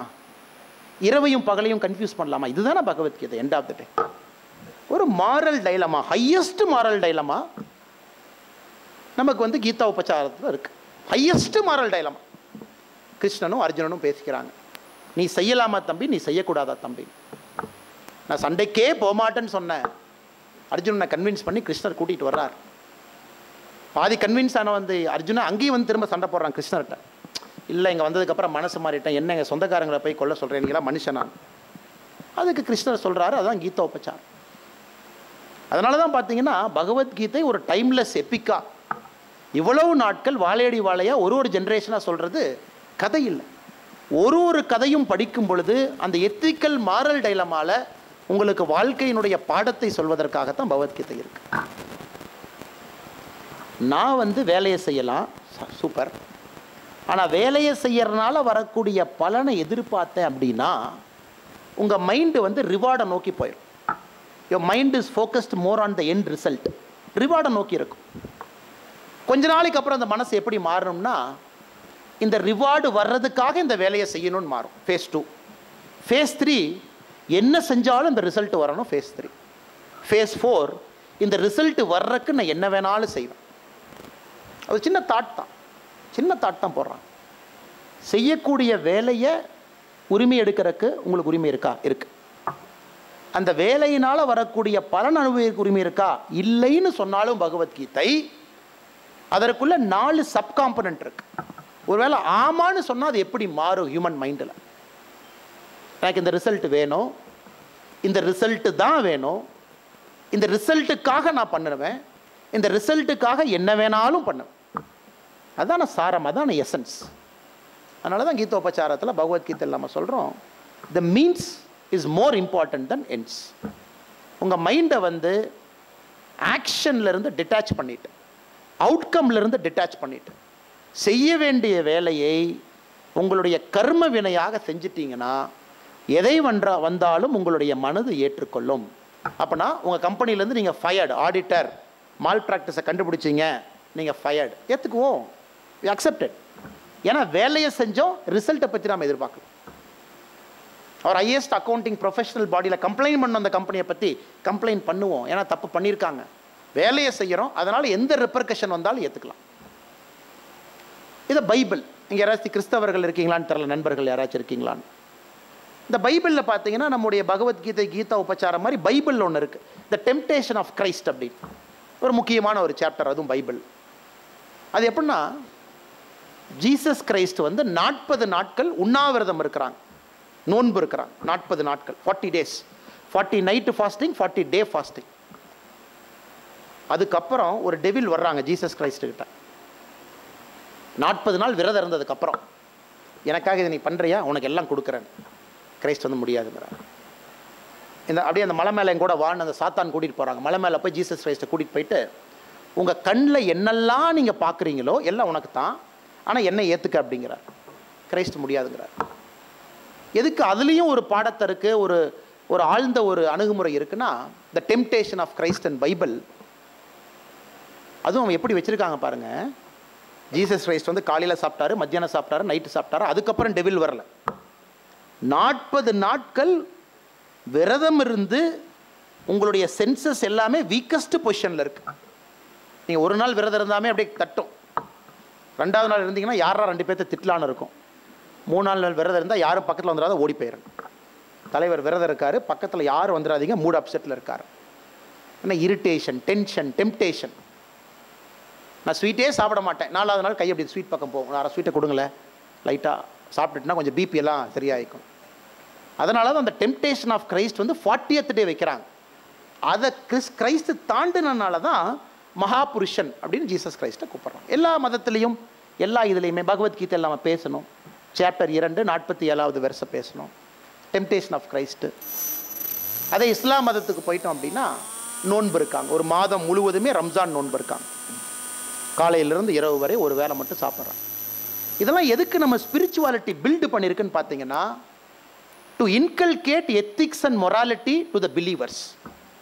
அந்தந்த மதத்தை யார் நம்புகிறாங்களோ இதை ப்ராக்டிஸ் பண்ணுறது மூலமாக எத்திக்ஸும் மொராலிட்டியும் அவர்களுடைய வாழ்க்கையில் ஒருங்கிணைக்கிறதற்காக இதை கொண்டு வந்திருக்காங்க. ஒருங்கிணைக்கிறதுக்காக எத்திக்ஸ்னால் செப்பரேட்டுங்க. நம்ம எம்டி வந்து மத்தியானம் 12 மணிலேருந்து 2 மணி வரைக்கும் தான் எத்திக்ஸை பற்றி பேசுவார். என்னென்ன கம்ப்ளைண்ட் இருக்கோ வாங்க. இல்லை, காலையிலிருந்து இரவு வரை நீங்கள் எடுக்கிற எல்லா டெசிஷனுமே எத்திக்கல் தான். அதனால தான் நம்ம இந்த பாம்பரை பற்றி பார்த்தோம். பாம்பு போடலாமா வேண்டாமா, எத்திக்கல் டெசிஷன். ஆட்டம் பாம்பை இறக்கலாமா வேண்டாமா, எத்திக்கல் டெசிஷன். டோக்கியோ மேலே போடலாமா வேண்டாமா, எத்திக்கல் டெசிஷன். 67 நகரத்தை அணிக்கலாமா வேண்டாமா, எத்திக்கல் டெசிஷன். 10 லட்சம் பேர்த்த கொல்லாமா வேண்டாமா, எத்திக்கல் டெசிஷன். உங்கள் லைஃப்பில் இந்த மாதிரி நிறைய உங்கள் வாழ்க்கை பூரா இப்படி தான் இருக்கும். த more you go up in life, the more you go up, the more you go அப். மேலே போக பிரச்சனைகளை சமாளிக்கணும். அவங்க தான் மேலே போக முடியும். மேலே போக நீங்கள் டீல் பண்ணுறது எல்லாமே எத்திக்கல் ப்ராப்ளம்ஸாக தான் இருக்குமோ தவிர ஹியூமன் ப்ராப்ளம்ஸாக இருக்காது. Human problems local level. அண்ணே சூப்பர்வைசர் ஓங்கி அப்பிட்டானே என்னன்னு கேளுங்கண்ணே, அதெல்லாம் சூப்பர்வைசரும் ஃப்ளோர் மேனேஜரும் சண்டை போட்டுக்குவாங்க. அண்ணே அவன் நீ பார்த்தாவே சரியில்லைண்ணே, ஏதோ பேசுகிறானே, அதெல்லாம் லோக்கல், அதான் ஹியூமன் ப்ராப்ளம்ஸ். நீங்கள் ஆர்கனைசேஷன் ஹைரார்க்கியில் மேலே போக you will deal only ethical problems and moral dilemma. யாருக்கு ஃபைபர் ஸ்ட்ராங்காக இருக்கோ, மாரல் ஃபைபர் ஸ்ட்ராங்காக இருக்கோ, அவங்க இதையெல்லாம் சமாளித்து வரலாம். ஜீசஸ் கிரைஸ்டையும் தப்பாக பேசியிருக்காங்க, தப்பாக தான் பேசியிருக்காங்க. அதை தாண்டி அந்த டெஸ்ட்டை எல்லாம் பரீட்சையெல்லாம் பாஸ் பண்ணி தான் கிரைஸ்ட் வெளியே வந்தார். பகவத்கீதையை வேறு வேறு ஆங்கிளில் பார்க்குறவங்க இருக்கிறாங்க. இல்லை நான் கர்ணனுடைய ஆங்கிளில் இந்த பகவத்கீதையை பார்க்க போகிறேன், நான் கர்ணனுடைய ஆங்கிளில் மகாபாரத போரை பார்க்க போகிறேன், இல்லை நான் பீஷ்மருடைய ஆங்கிள் இருந்து நான் பார்ப்பேன், இல்லை நான் அர்ஜுனுடைய ஆங்கிள் இருந்து பார்ப்பேன், இல்லை கிருஷ்ணனுடைய ஆங்கிள் இருந்து பார்ப்பேன். இவருக்கு பாவம் அநீதி பண்ணிட்டீங்க, பாவம் அவர் தப்பே பண்ணல, அவர் இப்படி பண்ணிட்டீங்களே. பீப்புள் ஆர் தேர். ஒரே மகாபாரத போரை நீங்கள் 100 கண்ணோட்டத்தில் பார்க்கலாம், 200 கண்ணோட்டத்தில் பார்க்கலாம், ஏன் 500 கண்ணோட்டத்தில் பார்க்கலாம். மகாபாரத போரிலிருந்து சிறந்த பெண்மணிகள் யாரெல்லாம் இருந்தாங்களோ அவங்களுடைய கண்ணோட்டத்திலிருந்து பார்க்கலாம். பாஞ்சாலியினுடைய கண்ணோட்டத்திலிருந்து பார்க்கலாமே, அதை வச்சு கதையை எழுதலாமே முழுசாக திரும்ப ரீஓரியன்ட் பண்ணி. ராமர் ராவணன், ராமர் கண்ணோட்டத்திலையும் பார்க்கலாம், ராவணர் கண்ணோட்டத்திலையும் பார்க்கலாம். அதனால் நீங்கள் மாரல் ஃபைபரை ஸ்ட்ரென்தன் பண்ணிக்கணும். டெசிஷன் நீங்கள் தான் எடுக்கணும். எதுக்குமே வந்து ஃபிக்ஸட் கோல் கிடையாது. உதாரணத்துக்கு டாட்டா பார்த்தீங்கன்னா 2015 டாட்டா கோட் ஆஃப் எத்திக்ஸ்னு ஒரு புக்கே போட்டாங்க. வெப்சைட்டில் இருக்குது, நீங்கள் டவுன்லோட் பண்ணிக்கலாம். 40 பக்கம் டாட்டா கோட் ஆஃப் எத்திக்ஸ். அவங்களே அதை கேள்வி கேட்டிருப்பாங்க, பதில் சொல்லியிருப்பாங்க. உதாரணத்துக்கு ஒரு கேள்வி சொல்கிறேன். நீங்கள் டாட்டாவில் இவ்வளோ கம்பெனி இருக்குது, ஒரு குரூப்பில் நீங்கள் இருக்கீங்க. நீங்கள் காதலிக்கக்கூடிய நபர் இன்னொரு கம்பெனியில் இருக்கார். அந்த நபர் டிரான்ஸ்ஃபர் ஆகி உங்கள் கம்பெனிக்கு வர்றார். நீங்கள் 2 பேரும் ஒரே டீமுக்குள்ளே போகிறீங்க. நீங்கள் அவரை காதலிக்கலாமா கூடாதா? இது ஒரு கேள்வி, பதில் இருக்குது. டாட்டா கோட் ஆஃப் எத்திக்ஸ்னால் என்ன? நீங்கள் எப்போ காதலிக்கலாம்னா, ரிப்போர்ட்டிங் ஸ்ட்ரக்சர் இல்லாதப்ப நீங்கள் காதலிக்கலாம். ரிப்போர்ட்டிங் ஸ்ட்ரக்சருக்குள்ளே வந்தீங்கன்னா உங்கள் சூப்பர்வைசர்கிட்ட போய் நீங்கள் சொல்லணும். இல்லை சார், நான் வந்து ஒரு வெண்டார்கிட்டருந்து ஒரு பொருளை வாங்குகிறேன், அந்த வெண்டார் வந்து டாட்டா கம்பெனி வெண்டார், அதை விட டாட்டா கம்பெனியை சாராத ஒரு வெண்டார் சூப்பராக கொடுக்குறான் சார், டாட்டா கம்பெனிக்கு ஃபேவர் பண்ணுமா பக்கத்து வெண்டாருக்கு ஃபேவர் பண்ணுமா? கோட் ஆஃப் எத்திக்ஸில் சொல்கிறாங்க, டாட்டா கம்பெனியாக இருந்தாலும் ஃபேவர் பண்ணாத, பக்கத்து கம்பெனிக்கு ஃபேவர் பண்ணு. எவன் நேர்மையாக இருக்கானோ, யார் பெட்டர் குவாலிட்டி பொருள் கொடுக்குறாங்களோ அவங்ககிட்ட வாங்க. இன்னொரு டாட்டா கம்பெனிக்கு பிஸ்னஸ் கொடுன்னு நினைக்காது. இருக்கு, நீங்கள் ஃப்ரீயாக இருக்கும்போது அதை திருப்பி பார்க்கணும். அது டாட்டாக்கு உட்பட்ட மாரல் ஜட்ஜ்மெண்ட். அதை எடுத்துகிட்டு போய் நான் மஹிந்திராவில் அப்ளை பண்ண முடியாது. மஹிந்திராவுக்கு ஒரு கோட் ஆஃப் எத்திக்ஸ் இருக்கலாம், அதை படிக்கலை, எப்படி இருக்குன்னு. இதைத்தான் நம்ம ஃபஸ்ட்டு சொன்னாங்க, ரேஷனலைசேஷன் ஆஃப் மாரல் ஜட்ஜ்மெண்ட். அதனால் இந்த எத்திக்ஸ் பார்த்தீங்கன்னா 2 பார்ட். ஒன்று சோஷியல் எத்திக்ஸ், நாம் கண்ட்ரியாக உங்களுக்கு சொல்லியிருக்கோம், தம்பி லெஃப்ட்டில் போ, ரைட்டில் போ, இந்த தப்பெல்லாம் பண்ணாத, ஹெல்மெட் போட்டுட்டு போ, இது ஒரு சோஷியல் எத்திக்ஸ். அதை தாண்டி ஹையஸ்ட் எத்திக்ஸ் வந்து மாரல் எத்திக்ஸ். நீங்கள் உங்களுக்காக வரையறுத்து இந்த பவுண்ட்ரிக்குள்ளே தான் என் வாழ்க்கையை வாழுவேன், both personal and professional life, அதுபடி தான் என்னுடைய செயல் இருக்குன்னு நீங்கள் சொன்னீங்கன்னா, த personal ethics any day is superior than the social ethics. உங்களோட பர்சனல் எத்திக்ஸ் சரியாக இருக்குன்னா அது சோஷியல் எத்திக்ஸையும் பார்த்துக்கும், கண்ட்ரி எத்திக்ஸையும் பார்த்துக்கும். இதையெல்லாம் தாண்டி யுனைடெட் நேஷன்ஸ்க்கு ஒரு எத்திக்ஸ் இருக்குது, த ஆக்ட் ஆஃப் வார் அப்படின்னு. யூஎன்குள்ளே டீப்பாக போனீங்கன்னா இந்த ஜீனோசைட்லாம் டிஃபைன் பண்ணுவான். டெரரிசம்னா என்ன? ஈஸ்ட் இந்தியா கம்பெனிக்கு மகாத்மா காந்தி, அதுக்கு முன்னாடி பிரிட்டிஷ் அரசுக்கு Mahatma Gandhi was a terrorist. Veerapandiya Kattabomman was a revolutionary. நமக்கு they are freedom fighters. அதனால தான் ஈஸ்ட் இந்தியா கம்பெனி, அதன் பின்னாடி பிரிட்டிஷ் க்ரௌன் ராணி எல்லாம் என்ன சொன்னாங்கன்னா, சிப்பாய் மியூட்டனினாங்க, அதாவது சிப்பாய் கழகம். நாம் ஏற்றுக்கல. ஐயோ என்னையா நீ சொல்கிற, அது எத்திக்ஸ். ஏன் எத்திக்ஸை பொறுத்த வரைக்கும் first war of Indian independence, அவன் எங்கள் ஊரில் சுதந்திரம் வாங்குறதுக்காக சண்டை போட்டான். இன்றைக்கி நார்த் ஈஸ்ட் போயிட்டீங்கன்னா மிசோரம், நாகாலாந்து, இங்கெல்லாம் சண்டை, நமக்கும் ரிபல்ஸ்க்கும் ஃபைட்டு. ரிபல்ஸ் என்ன சொல்கிறான்னு, நான் சுதந்திரத்துக்காக போராடுறேன். நாம் என்ன சொல்கிறோம்னா, டெரிட்டோரியல் இன்டெகிரிட்டிக்காக நாங்கள் சண்டை போடுறோம். ஸோ அதனால தான் நீங்கள் பிரைம் மினிஸ்டர் மோடிஜி இருக்காங்கன்னா எப்படி டெசிஷன் எடுப்பாருன்னு யோசிச்சு பாருங்க. Everything he has to balance. Ethics இருக்கணும், மொராலிட்டி இருக்கணும், கண்ட்ரியினுடைய ஸ்டாச்சு இருக்கணும், லா புக் இருக்கணும். இது எல்லாத்தையும் சமாளித்து he has to make a decision. அதனால தான் மேலே போக போக நீங்கள் எடுக்கக்கூடிய அனைத்து முடிவுகளுமே மொராலிட்டி, எத்திக்ஸ் சம்மந்தப்பட்ட முடிவுகள் தான் அதிகமாக நீங்கள் எடுப்பீங்க. அதனால் என்னுடைய அன்பான வேண்டுகோள், வருகின்ற காலகட்டத்தில் உங்களுடைய மாரல் ஃபைபரை நீங்கள் ஸ்ட்ரென்தன் பண்ணணும். மாரல் ஃபைபர் இல்லை அப்படின்னா நீங்கள் என்னதான் கோட்டை கட்டினீங்கனாலும் ஒரு செங்கல்ல அந்த கோட்டையை பிடுங்கிடலாம். It is one brick which will bring down an empire. ஒரு பிரிக்கு தான். ஒரே ஒரு செங்கலை கரெக்டான இடத்துல உருவிட்டீங்கன்னா எவ்வளவு பெரிய சாம்ராஜ்யமாக இருந்தாலும் சரிஞ்சிடும். நிறைய சாம்ராஜ்யங்கள் அழிஞ்சிருக்கு. ஏன் அழிஞ்சிச்சுங்க? இல்லதோ அக்பர் மாதிரி ஒரு பெரிய ஆள் யாருமே இல்லை, பயங்கரமான ஆள். ஆனால் பேரங்க அப்படி இல்லையே. பகதூர் ஷா அப்படி இல்லைங்களே. பகதூர் ஷா 1 அப்படி இல்லையே. பகதூர் ஷா 2 அப்படி இல்லையே. ஹிஸ்டோரியன் சொல்கிறது. நீங்கள் ஜஸ்ட் கிங்கா, ஜென்ரஸ் கிங்கா இல்லையே. ஏன் மிகப்பெரிய பேரரசு தமிழகத்தில், நம்ம நாட்டில், நம்ம பகுதியில் இல்லை, அந்த ராஜா 1000 ஆண்டு அந்த சாம்ராஜ்யம் இருந்துச்சு. ஆனால் எத்தனை ராஜா பேரை சொல்கிறோம்? சோழ பரம்பரையாக இருந்தாலும் எத்தனை பேர் நம்மளால் சொல்ல முடியுதுங்க? 1, 2, 3, 4 பேர் சொல்கிறோம். அந்த வீக்கஸ்ட் கிங் எப்போ வந்தாரோ, வீக்கஸ்ட் எத்திக்ஸ் எப்போ கொண்டு வந்தாரோ, வீக்கஸ்ட் மாரல் டைலமாவில் டெசிஷன் எடுக்க முடியாமல் தவறான டெசிஷன் எப்போ எடுத்தாரோ அன்றைக்கி அந்த சாம்ராஜ்யம் காணாமல் போச்சே. Business empire. அவங்க தாத்தால எவ்வளோ பெரிய எம்பையரை கட்டி வச்சுருக்காங்க. பேரன் பாருங்கள், வந்தோடனே அழிச்சு தள்ளி தூக்கி வீசிட்டான். ஏன்? எத்திக்ஸ் இல்லை. மொராலிட்டி இல்லை. ஸ்கில்லுங்கிறது ஒரு பார்ட், வேலையை செய்ய தெரியல அப்படிங்கிறது இன்னொரு பார்ட். ஆனால் எத்திக்கலாகவும் மாரலாகவும் அந்த குடும்பத்தில் இருக்க முடியல. அவ்வளோ பெரிய சாம்ராஜ்யத்தை கண் முன்னாடி 10 வருஷத்தில் அவன் அழிச்சு தூக்கி வீசிட்டான். திருப்பூரில் எக்ஸாம்பிள் இருக்குது, திருப்பூரில் இருக்குது. நம்ம எதுக்கு ரொம்ப தூரம் போய் பாம்பே போய் டெல்லி போய் தொலாவணும், திருப்பூரில் இருக்குது. நம்ம கண் முன்னாடியே மிகப்பெரிய நிறுவனங்கள் தாத்தா காலத்தில் ஆரம்பிச்சு அது அப்பா காலத்தில் ஆரம்பிச்சு 50 ஆண்டுகளில் புகழ்பெற்ற நிறுவனங்கள் இன்னைக்கு காணாமல் போன உதாரணம் திருப்பூரில் இருக்குது. ஏன்? அதே எத்திக்கல் அண்ட் மாரல் பிஹேவியர் அந்த குழந்தைகளுக்கு இல்லை. they didn't run the same company with the same set of moral values. நடந்துக்கு tata ஏன் இத்தனை ஆண்டுகள் கழித்தும் இன்னைக்கு டாட்டானா எந்திரிச்சு நிற்கிறோம். அது டாட்டா கோட் ஆஃப் எத்திக்ஸியா? பணமெல்லாம் கொடுக்க மாட்டான், ப்ராஜெக்டை கையெழுத்து போட்டு போயிட்டே. இப்போ கவர்மெண்ட் ஆஃபீஸ் போனீங்கன்னா சொல்லுவாங்க, அண்ணே டாட்டா கம்பெனி ஆமாண்ணே, ஏதாச்சும் ஒரு 10% கொடுப்பாங்களான்னு ஃபைல் அப்படியே வச்சிருக்கேன். டாட்டா கொடுக்க மாட்டான் தெரியாதாயா, அவன் போய் கோர்ட்டுக்கு போயிடுவான். இன்னைக்கும் கவர்மெண்ட் ஆஃபீஸுக்கு போனால் ஏன் டாட்டா ஃபைல் மட்டும் கையெழுத்து ஆகுது? டாட்டாக்காரன் தெளிவாக இருக்கா, நீ கையெழுத்து போட மாட்டியா, பார்த்துக்கலாப்பா. நான் கம்பெனிலேருந்து நான் பணம் கொடுத்தா என்னை வீட்டுக்கு அனுப்பிச்சிருவாங்கப்பா.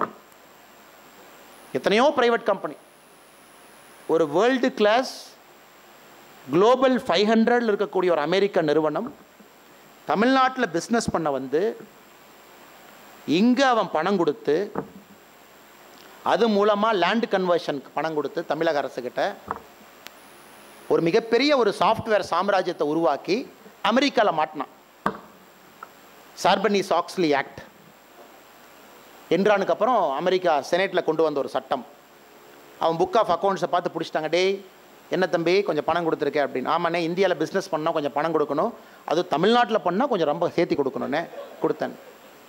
கொடுத்தது எங்கே எழுதியிருக்கான்? Book of அக்கௌண்ட்ஸில் எழுதியிருக்கான். யாருக்கு கொடுத்தோன்னு எழுதியிருக்கான். இவருக்கு எவ்வளோ கொடுத்தனே, எவ்வளோ கொடுத்தனே, எல்லாம் மிஸ்செலினியஸ் எக்ஸ்பென்ஸ்ன்னு எழுதியிருக்கேனே பாருங்கண்ணே. அதாவது மேனேஜர் என்ன சொன்னான்னா, என் வேலையை நான் சரியாக செஞ்சுட்டேன். சார்பனீஸ் ஆக்ஸ்லி ஆக்ட் நீ என்ன என்றானுக்கு அப்புறம் கொண்டு வந்தையோ அந்த சட்டத்தின்படி நான் ஃபுல் டிஸ்க்ளோஷர் நீ போய் அங்கிருந்து போய் பிடிச்சிட்டு வான். இது ரொம்ப ஒரு நீ கூகுள் பண்ணி பாருங்கள். அந்த நிறுவனத்து பேரை நான் சொல்லலை, அந்த அமைச்சர்கள் பேரும் இப்போ நான் சொல்லலை, அந்த அதிகாரிகள் பேரும் சொல்லலை, கம்பெனி பேரை சொல்கிறேன். ஓப்பனாக காக்னிசன்ட் டெக்னாலஜி.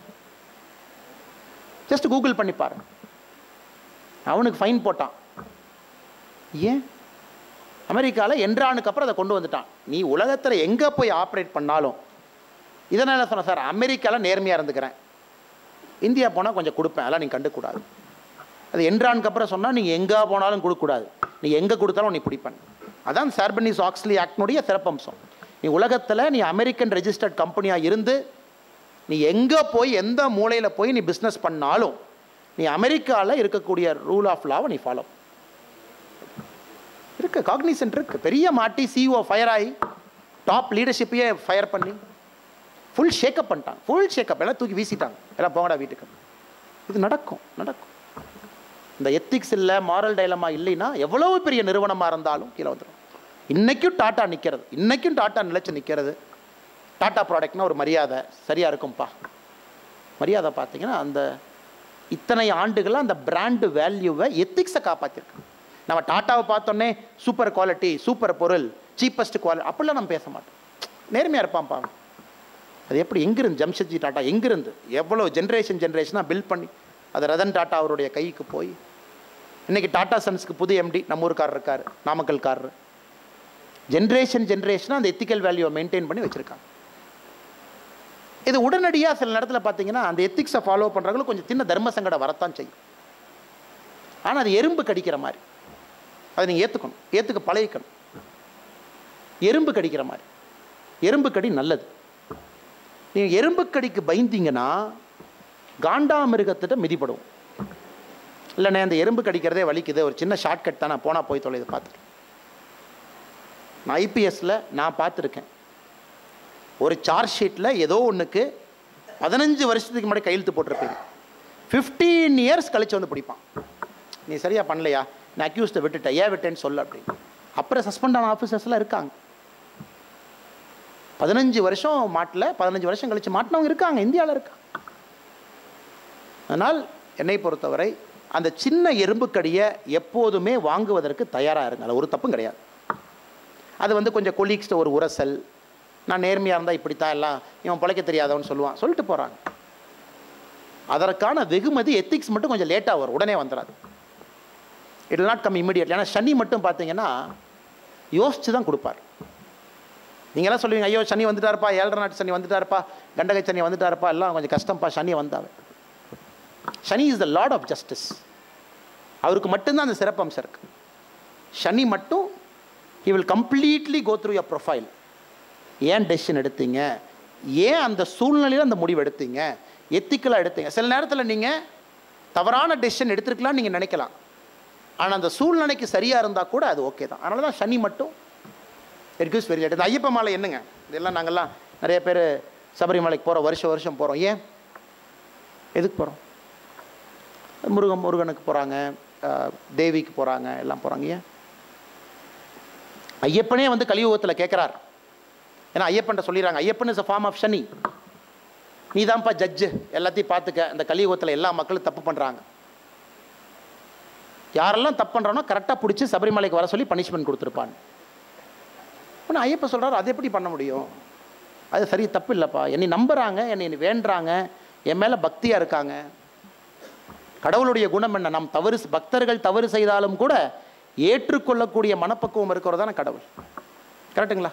கடவுள் வந்து இல்லை நீ தப்பன்ட்டப்பா நீ வந்துடாத நாளிலேருந்துனா ஒரு கோயிலுக்கு போகிறவங்களே 4 பேர் தான் போவாங்க. அவ்வளோ ஸ்ட்ரிக்டாக வந்து எத்திக்கல் பிஹேவியரை மெயின்டைன் பண்ண கடவுள் நினைக்கிறாரு, வர வர கொஞ்சம் கொஞ்சமாக நீ மாறு, நீ மனுஷன் தானே, உடனே மாற மாட்டேன், கொஞ்சம் கொஞ்சமாக நீ மாத்திரங்கிறக்காகத்தான் இந்த டெம்பிள், ரிலீஜன், ஸ்பிரிச்சுவாலிட்டி. அப்போ ஐயப்பா சொல்கிறாரு, என்னப்பா இப்படி சொல்லிட்டீங்க, என் பக்தர்களை நான் காப்பாற்றணும். அதுக்கு ஒரு பேலன்ஸை ஸ்ட்ரைக் பண்ணுறாங்க ஐயப்பனும், த பவர்ஸ் பியும். ஏன்னா ஐயப்பனுக்கு இந்த பொறுப்பை கொடுக்குறாங்க ஜட்ஜாருன்னு. இப்போ ஐயப்பனை சொல்கிறாரு, சரி என்னுடைய பக்தர்கள் வாலண்டியராக அவங்களுக்கு பனிஷ்மெண்ட் கொடுத்துக்கிட்டா அப்படின்னு மேலேருந்து கேட்குறாங்க. வாலண்டியராக என்னையா சொல்லணும், அதாவது அவங்க தப்பே பண்ணின்னு வச்சுக்க, எனக்காக அவங்க மாலை போட்டு வரணும்னு நினைக்கிறாங்க. நல்ல அறுசுவை உணவு இருந்தாலும் அவங்க சாப்பிட மாட்டாங்க, பஞ்சு மெத்தையாக இருந்தாலும் தரையில் தான் படுப்பாங்க, காலங்காத்தால கோல்டு வாட்டரில் குளிப்பாங்க. எனக்காக 40 கிலோமீட்டர் இந்த மலையில், காடில், வெயிலில் நடந்து வருவாங்க. செருப்பு கூட போட மாட்டாங்கய்யா, 40 நாள் ரொம்ப கஷ்டப்படுவாங்கய்யா. ஒன்று கேட்குறாங்க, என்ன ஆச்சரியமாக இருக்குன்னு. அதாவது இந்த ஐயப்பனுக்கு மட்டும்தான், சனி லார்ட் ஆஃப் ஜஸ்டிஸுக்கு மட்டும்தான் நீங்கள் தப்பு பண்ணாமையே தப்பு பண்ணதுக்கான பனிஷ்மெண்ட்டை நீங்கள் அனுபவிக்கிறீங்க. பனிஷ்மெண்ட் அனுபவிக்கிறீங்க. ஐ வில் வில்ஃபுல்லி, நானே வாலண்டியராக அந்த பனிஷ்மெண்ட்லாம் ஏற்றுக்கிறேன். 42 நாள் மண்டலத்துக்கு நான் நேர்மையாக இருக்கிற முடிஞ்ச வரைக்கும். இப்படி இருக்கும்பொழுது என்ன ஆகுதுன்னா, எசன்ஸ் ஆஃப் ஸ்பிரிச்சுவாலிட்டி. 42 நாளில் உங்கள் உடம்பே வந்து புது உடம்பு. ஏன்னா உங்களுக்கு தெரியும், your whole body ரீசைக்கிள்ஸ் in 42 days. 42 நாளில் புது செல், எல்லா செல்லுமே போயிட்டு புது செல் வந்துடும். ஸோ அப்போ 42 நாள் இந்த மாதிரி நீ வாழ்ந்துட்டீன்னா நீ வாழ்க்கை ஃபுல்லாகவே மாறிட்டேன்னு அர்த்தம். அப்படிங்கிறக்காகத்தான் இந்த மண்டலத்தை நம்ம கொண்டு வந்தோம். தேவையில்லாத உணவு சாப்பிடாத, 3 வேளை எதுக்கு சாப்பிட்றீங்க, எதற்காக எல்லாமே எனக்கு எனக்கு எனக்கு, எதற்காக பஞ்சுமெத்தை, எதற்காக சுகம், எதற்காக உன்னை மீறி பொருளை நீ எடுத்துக்கிற நேச்சர்கிட்டருந்து. எல்லாருமே வந்து கையில் கோடாலி இருக்குது அப்படிங்கிறக்காக எல்லா மரத்தையும் வெட்ட முடியாது. பட் உங்களுக்கு கோடாலி இருக்குது, வலிமை இருக்குன்னு இத்தனை மரத்தை வெட்டுறையே, இன்னும் 300 வருஷம் கழித்து குழந்தைங்க வந்தாங்கன்னா மரம் யார் கொடுப்பாங்க? அப்போ ஐயப்ப மலைக்கு போகிறவங்க பயந்துக்கிறாங்க, ஐயோ அப்போ நம்ம கம்முன்னு இருக்கணும் மாட்டிருக்கப்பா, அந்த 42 நாள் பொட்டாட்டு இருக்கணும். ஸோ எப்படி செக் வைக்கிறாரு பாருங்க ஐயப்பன். நீ 42 நாள் தப்பு பண்ணியிருக்கியோ இல்லையோ தண்டனை அணுவி, அப்படியே வாழ்க்கையை வாழ ஆரம்பி, அது எத்திக்கல் அண்ட் மாரல் ஸ்டாண்டர்டை வாழ்க்கையில் பில்ட் ஆகும். நீ சமுதாயத்துக்குள்ளே இந்த மாதிரி நீங்கள்லாம் இருந்தீங்கன்னா சமுதாயம் மாற ஆரம்பிக்கும். அப்படிங்கிறக்காகத்தான் இந்த ஸ்பிரிச்சுவாலிட்டியே வந்துச்சு, ஆன்மீகமே வந்துச்சு, பகவத்கீதையே வந்துச்சு, த டெம்டேஷன் ஆஃப் கிரைஸ்டே வந்துச்சு, ரம்ஜான் ஃபாஸ்டிங்கே வந்துச்சு. அதனால் நிறைய விஷயங்கள் ஆன்மீகத்தில் அதற்கான பதில் இருக்கு. நார்மல் டிஸ்கோர்ஸில் பதில் இல்லை, நோ பதில் இல்லை. ஹார்வர்டில், ஸ்டான்ஃபோர்டில் எத்திக்ஸு ஹையஸ்ட் ரேட்டட் கோர்ஸ். நீங்கள் நாளைக்கு ஹார்வர்ட், ஸ்டான்ஃபோர்ட்லாம் படிக்க போனீங்கன்னா, ஸ்டான்ஃபோர்டில் அந்த ப்ரொஃபஸருடைய பேரை மறந்துட்டேன், மைக்கேல் சாண்டல்னு ஒரு ப்ரொஃபஸர் இருக்கார். அவருடைய எத்திக்ஸ் கோர்ஸே 160 பேர் தான் அப்ளை பண்ண முடியும். ஸ்டான்ஃபோர்டில் இருக்கிறவங்க எல்லாரும் அப்ளை பண்ணுவாங்க மைக்கேல் சாண்டல் கிளாஸ்க்கு. ஆனால் அவர் 160 பீப்புளை மட்டும்தான் செலக்ட் பண்ணுவார்.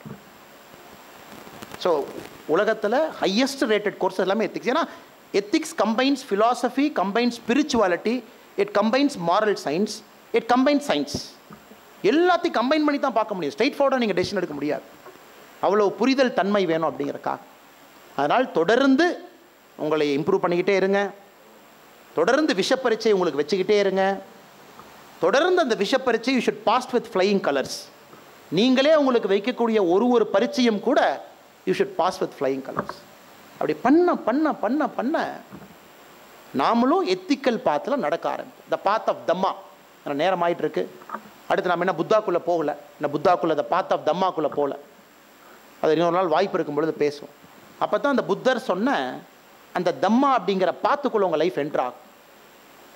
அதுக்கு வந்து ஒரு life time of practice in ethics, life time of addressing moral dilemma. அதை பண்ணும் பொழுது தம்மா அப்படிங்கிற அந்த ட்ரூத் பாத்துக்குள்ளே போகும். அப்போ உங்களுக்கு அனைத்துமே சமமாக தெரிய ஆரம்பிக்கும். எக்ஸைட் ஆக மாட்டீங்க, சோகமாக மாட்டீங்க, சந்தோஷம் ஆக மாட்டீங்க, கோவப்பட மாட்டீங்க. அனைத்தையும் சமமாக பாவிக்கக்கூடிய மனது உங்களுக்கு வரும். அதான் விவேகானந்தர் அவர் சொல்லக்கூடிய யோக சூத்ரானுடைய முதல் சூத்ரா. Your mind is not like a wave. It is always a sense of balance. அதை ரீச் பண்ணுறதுக்கு இவ்வளவு விஷயங்கள் நாங்கள் போக வேண்டியது இருக்குது, இவ்வளவு தவறுகள் செய்ய வேண்டியது இருக்குது, இவ்வளவு கடினமான பாதையில் பயணிக்க வேண்டியது இருக்குது. நாம் வந்து கர்டிஸ் லீமேவா இல்லை ஹான்சலாங்கிற கேள்வி கேட்க வேண்டியது இருக்குது. வேகமாக சண்டையை முடிவு கொண்டு வரக்கு மக்களை கொல்வனா இல்லை சண்டை முடிவுக்கு வரலாம் ஒரு மக்களுடைய உயிரும் எனக்கு இம்பார்ட்டன்ட்னு சொல்ல தோணுதான்னு இருக்குது. கொன்னவனுக்கு 1964 ஜப்பானுடைய மிகப்பெரிய விருதை கொடுத்துருக்காங்க. பேரக் ஒபாமா அவர் பிரசிடெண்ட்டாக இருக்கும்பொழுது ரெண்டு தியேட்டரில் கான்ஃப்ளிக்ட் இருந்துச்சு. ஆப்கானிஸ்தான் தியேட்டரில் ஒரு கான்ஃப்ளிக்ட் போயிட்டுருக்கு, ஈராக் தியேட்டரில் ஒரு கான்ஃப்ளிக்ட், மிடில் ஈஸ்ட்டுக்குள்ளே இருக்கார். ஆனால் பேரக் ஒபாமாவை கூப்பிட்டு நொபேல் பிரைஸ் ஃபார் பீஸ் கொடுத்தாங்க. எல்லாருக்குமே ஆச்சரியம், என்ன அது ஒபாமாவை கூப்பிட்டு நொபேல் பிரைஸ் ஃபார் பீஸை கொடுக்குறேன். இவர் வந்ததுக்கப்புறம் தான் ஆப்கானிஸ்தானில் அமெரிக்க படை அதிகப்படுத்தினார். இவர் வந்ததுக்கப்புறம் தான் ஈராக்கில் படை அதிகப்படுத்தினார். அவங்க எதுக்கு கொடுத்தாங்கன்னா, அட்லீஸ்ட் சண்டையை வேகமாக முடியுங்கப்பான். நீ எல்லா பக்கமும் போய் அடுத்து நீ போய் ஈரானை நோண்டுவியாட்டிருக்கு, அடுத்து இப்போ தான் கொசோவா செக்கில் இருந்தால் வெளியே வந்திருக்க, கொஞ்சம் வேகமாக முடிச்சிங்கன்னா இல்லை நிம்மதியாக இருக்கலாம் அப்படின்னு. அது ஒரு தியரி. சண்டையை முடிக்கிறதுக்காக ஒரு நொபேல் பிரைஸ் கொடுத்தாங்க. இன்னொன்று பார்த்தீங்கன்னா, highest level of moral discourse. Obama just வார், அந்த ஸ்பீச்சை பார்க்கணும். பேரக் ஒபாமாவுடைய ஸ்பீச் ஜஸ்ட் வார்ன்னு பேசியிருப்பார். நான் வந்து வெட்கி தலைகுனியலைங்க, நொபேல் பிரைஸ் வாங்கிட்டேன், அதற்காக நான் பாவ மன்னிப்பு கேட்க வரல. இந்த சண்டைங்கிறது நடத்தப்பட வேண்டிய சண்டை, மனித குலத்திற்கு தேவையான சண்டை. இந்த சண்டையை போடலின்னா மனித குலம் இருக்காது. அதனால் இந்த ஜஸ்ட் வாரை நான் பண்ணிக்கிட்டு இருக்கேன், அதற்கு நீங்கள் இந்த அவார்டை கொடுத்துருக்கீங்க, நான் அதை பெருமையோடு ஏற்றுக்கிறேன், ஜஸ்ட் வார் அப்படின்னு பேசியிருப்பார். 1.25 மணி நேரம் பேசிட்டேங்க, உங்களுக்கு தூக்கம் வருது, அடுத்து நீங்கள் சாப்பிடணும். ஏன்னா அது ஒரு எல்லையில்லா டாபிக், பேசிக்கிட்டே போயிட்டே இருக்கலாம், எல்லா இடத்துக்கும் போகலாம். இந்த ரோடு எல்லா பக்கம் போகும், ஸ்பிரிச்சுவாலிட்டி, ஆன்மீகம், எல்லா இடத்துக்கும் மறுபடியும் நமக்கு வாய்ப்பு கிடைக்கும், நிறையா பேசுவோம். ஆனால் நீங்கள் எத்திக்கலாக இருக்கணும், எத்திக்கலாக இருக்கணும். நம்ம நாடு வந்து எத்திக்கலாக உங்களை போன்றவர்கள் பெரிய பதவியில் வந்து உட்கார்ந்தா மட்டும்தான் இந்த நாடுக்கு விமோச்சனம், இல்லாட்டி விமோச்சனம்லாம் கிடையாது. Excellent speech by our chief guest. This deserves a big standing ovation by our students.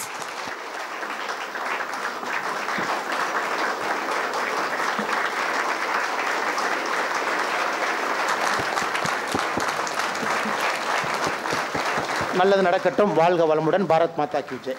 Thank you so much, sir, for giving us your valuable insights on how important ethics is. It was such a very interesting journey to listen to your narrative, sir, and I thank you for boosting our souls with your very inspiring motivation speech. We thank you, sir.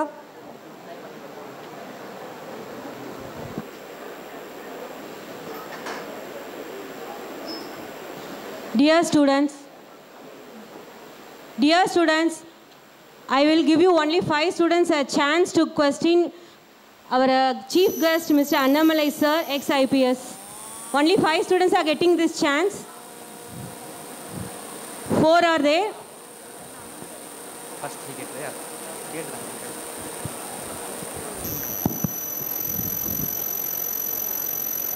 Ask your questions one by one.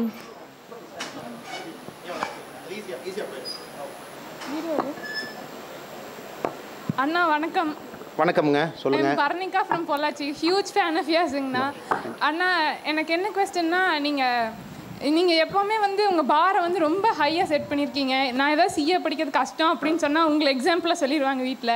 நீங்கள் லக்னோவில் இப்போ ஐஏஎம்மில் படிக்கல, UPSC எக்ஸாமும் IIM எக்ஸாமும் ரெண்டுமே வந்து at டைமில் நீங்கள் face பண்ணுற மாதிரி ஒரு சிச்சுவேஷன் வந்திருக்குன்னு அதை பற்றி சொல்லியிருக்கீங்க. So how did you face it? அதை வந்து நீங்கள் எப்படி ஓவர் கம் பண்ணி வந்தீங்கங்கிறத பற்றி சொன்னீங்க.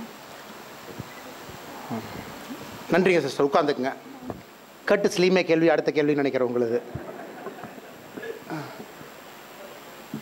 இப்போ நீங்கள் எல்லாருமே கிட்டத்தட்ட அதே பாத்தில் தான் இருக்கீங்க. ஐ திங்க் நம்ம எல்லாம் அதே பாதையில் வந்திருக்கோம்.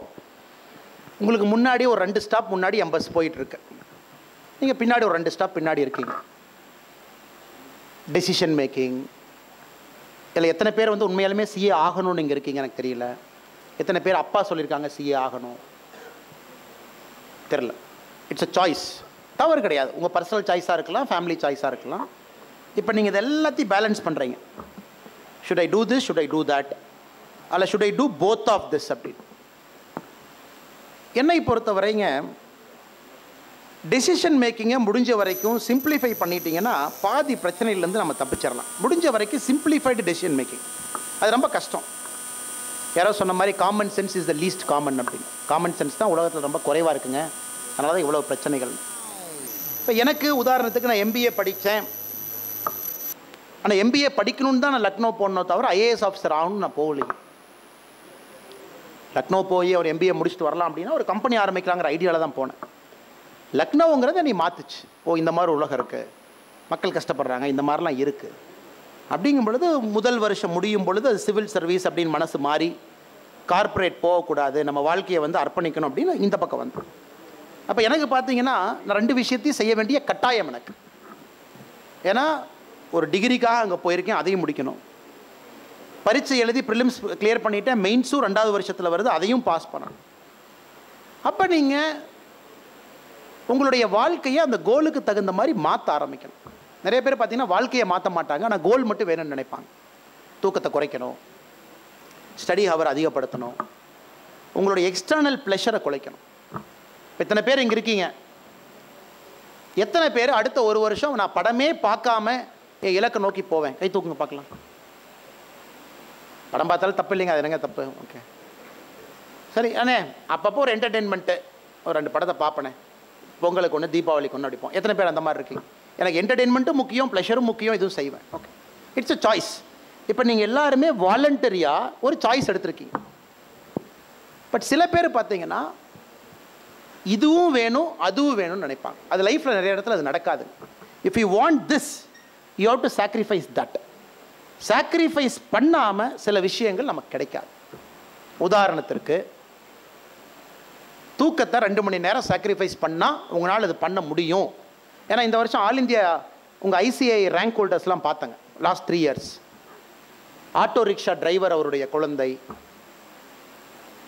பூனேலேருந்து all India rank holder, labourer ஒருத்தருடைய குழந்தை, ஹவுஸ்மெய்டு ஒருத்தருடைய குழந்தை. ஒரு காலத்தில் சிஏ எல்லாம் பார்க்கும்போது ரேங்க் லிஸ்ட்டை பார்த்தீங்கன்னா அவங்க அப்பா அம்மா சிஏவாக இருப்பாங்க, பையன் சிஏவாக இருப்பான். இல்லை ஒரு காலத்தில் நாங்கள் பார்த்துருக்கோம். அல்லது பெரிய ரிச் ஃபேமிலியிலேருந்து சிஏவாக இருப்பாங்க. ஆனால் இன்னைக்கு கொங்கு பகுதியில் இங்கே வந்து பார்க்கும் பொழுது இந்த மேடையில் இருக்கவங்க எல்லாமே ஃபஸ்ட்டு ஜென்ரேஷன் சிஏ, எல்லாமே விவசாயத்திலேருந்து வந்து முதல் ஜென்ரேஷன் சிஏ. அதே மாதிரி இங்கே முன்னோடிகள் எங்கள் ஐயாலாம் இருக்காங்க. நீங்களும் கிட்டத்தட்ட அதே பாத்தில் தான் வர்றீங்க. நிறைய பேர் இங்கே கவர்மெண்ட் ஸ்கூலில் படிச்சிருக்கீங்க. உங்களுக்கு இது எக்ஸ்ட்ரா. அது மற்றவங்க மாதிரி இந்த பாத்து ஈஸி இல்லை, கொஞ்சம் எக்ஸ்ட்ரா போகணும். எக்ஸ்ட்ரா போகும்பொழுது நீங்கள் எக்ஸ்ட்ரா சாக்ரிஃபைஸ் பண்ணித்தான் ஆகும். இது நீங்கள் எப்பவுமே மனசில் வச்சுக்கணும். ஏன்னா அந்த சோஷியல் ஸ்ட்ரக்சர் சில பேர்த்த டிஸ்அட்வான்டேஜாக வச்சுருக்கு. நான் வந்து இல்லைப்பா நான் வந்து ஒரு கவர்மெண்ட் ஸ்கூலில் படித்தேன். கவர்மெண்ட் ஸ்கூல் தவறு கிடையாது, குவாலிட்டி ஸ்கூல்ஸ் நிறையா படிச்சிருக்கோம், நல்ல மார்க் வாங்கியிருக்கோம். திடீர்னு சிஏனா கொஞ்சம் டிரான்சிஷன் ஃபேஸ் கஷ்டமாக இருக்கு. அப்படிங்கும் பொழுது நிறைய குழந்தைகள் பார்த்தீங்கன்னா அந்த பர்சனல் கம்ஃபர்ட்டை சாக்ரிஃபைஸ் பண்ணுவாங்க. தூக்கத்தை 1 மணி நேரம் குறைப்பனே, ப்ளஷர்ஸ் எல்லாம் கட் பண்ணிடுவேனே, படிக்கிறத ஒரு 3 மணி நேரம் அதிகப்படுத்துவேனே. இந்த கிளாரிட்டி நிறைய குழந்தைங்களுக்கு வரமாட்டேது. That is a big problem in current generation. இந்த கரண்ட் ஜென்ரேஷன் அந்த கிளாரிட்டி இதுவும் வேணும் அதுவும் வேணும்னா அதுக்கு ஒரு நல்ல ஒரு பழமொழி இருக்குது. எந்த ஊருக்கு போகணுன்னு உனக்கு தெரியாதுன்னா எந்த பாதையும் நீ அழைத்து செல்லும்னு சொல்லுவாங்க. நீ எந்த ஊருக்கு செல்ல வேண்டும் என்று உனக்கு தெரியவில்லை என்றால் எல்லா பாதையும் உன்னை அந்த ஊருக்கு அழைத்து செல்லும். ஆனால் எந்த ஊருக்கு போகணுன்னு நீங்கள் முடிவு பண்ணால் அதுக்கு ஒரு பாதை தான் இருக்குது. அந்த ஒரு பாதையை நீங்கள் முடிவு செஞ்சு போகணும். ரொம்ப நன்றி. வாழ்த்துக்கள் உங்களுக்கு. தேங்க்யூ.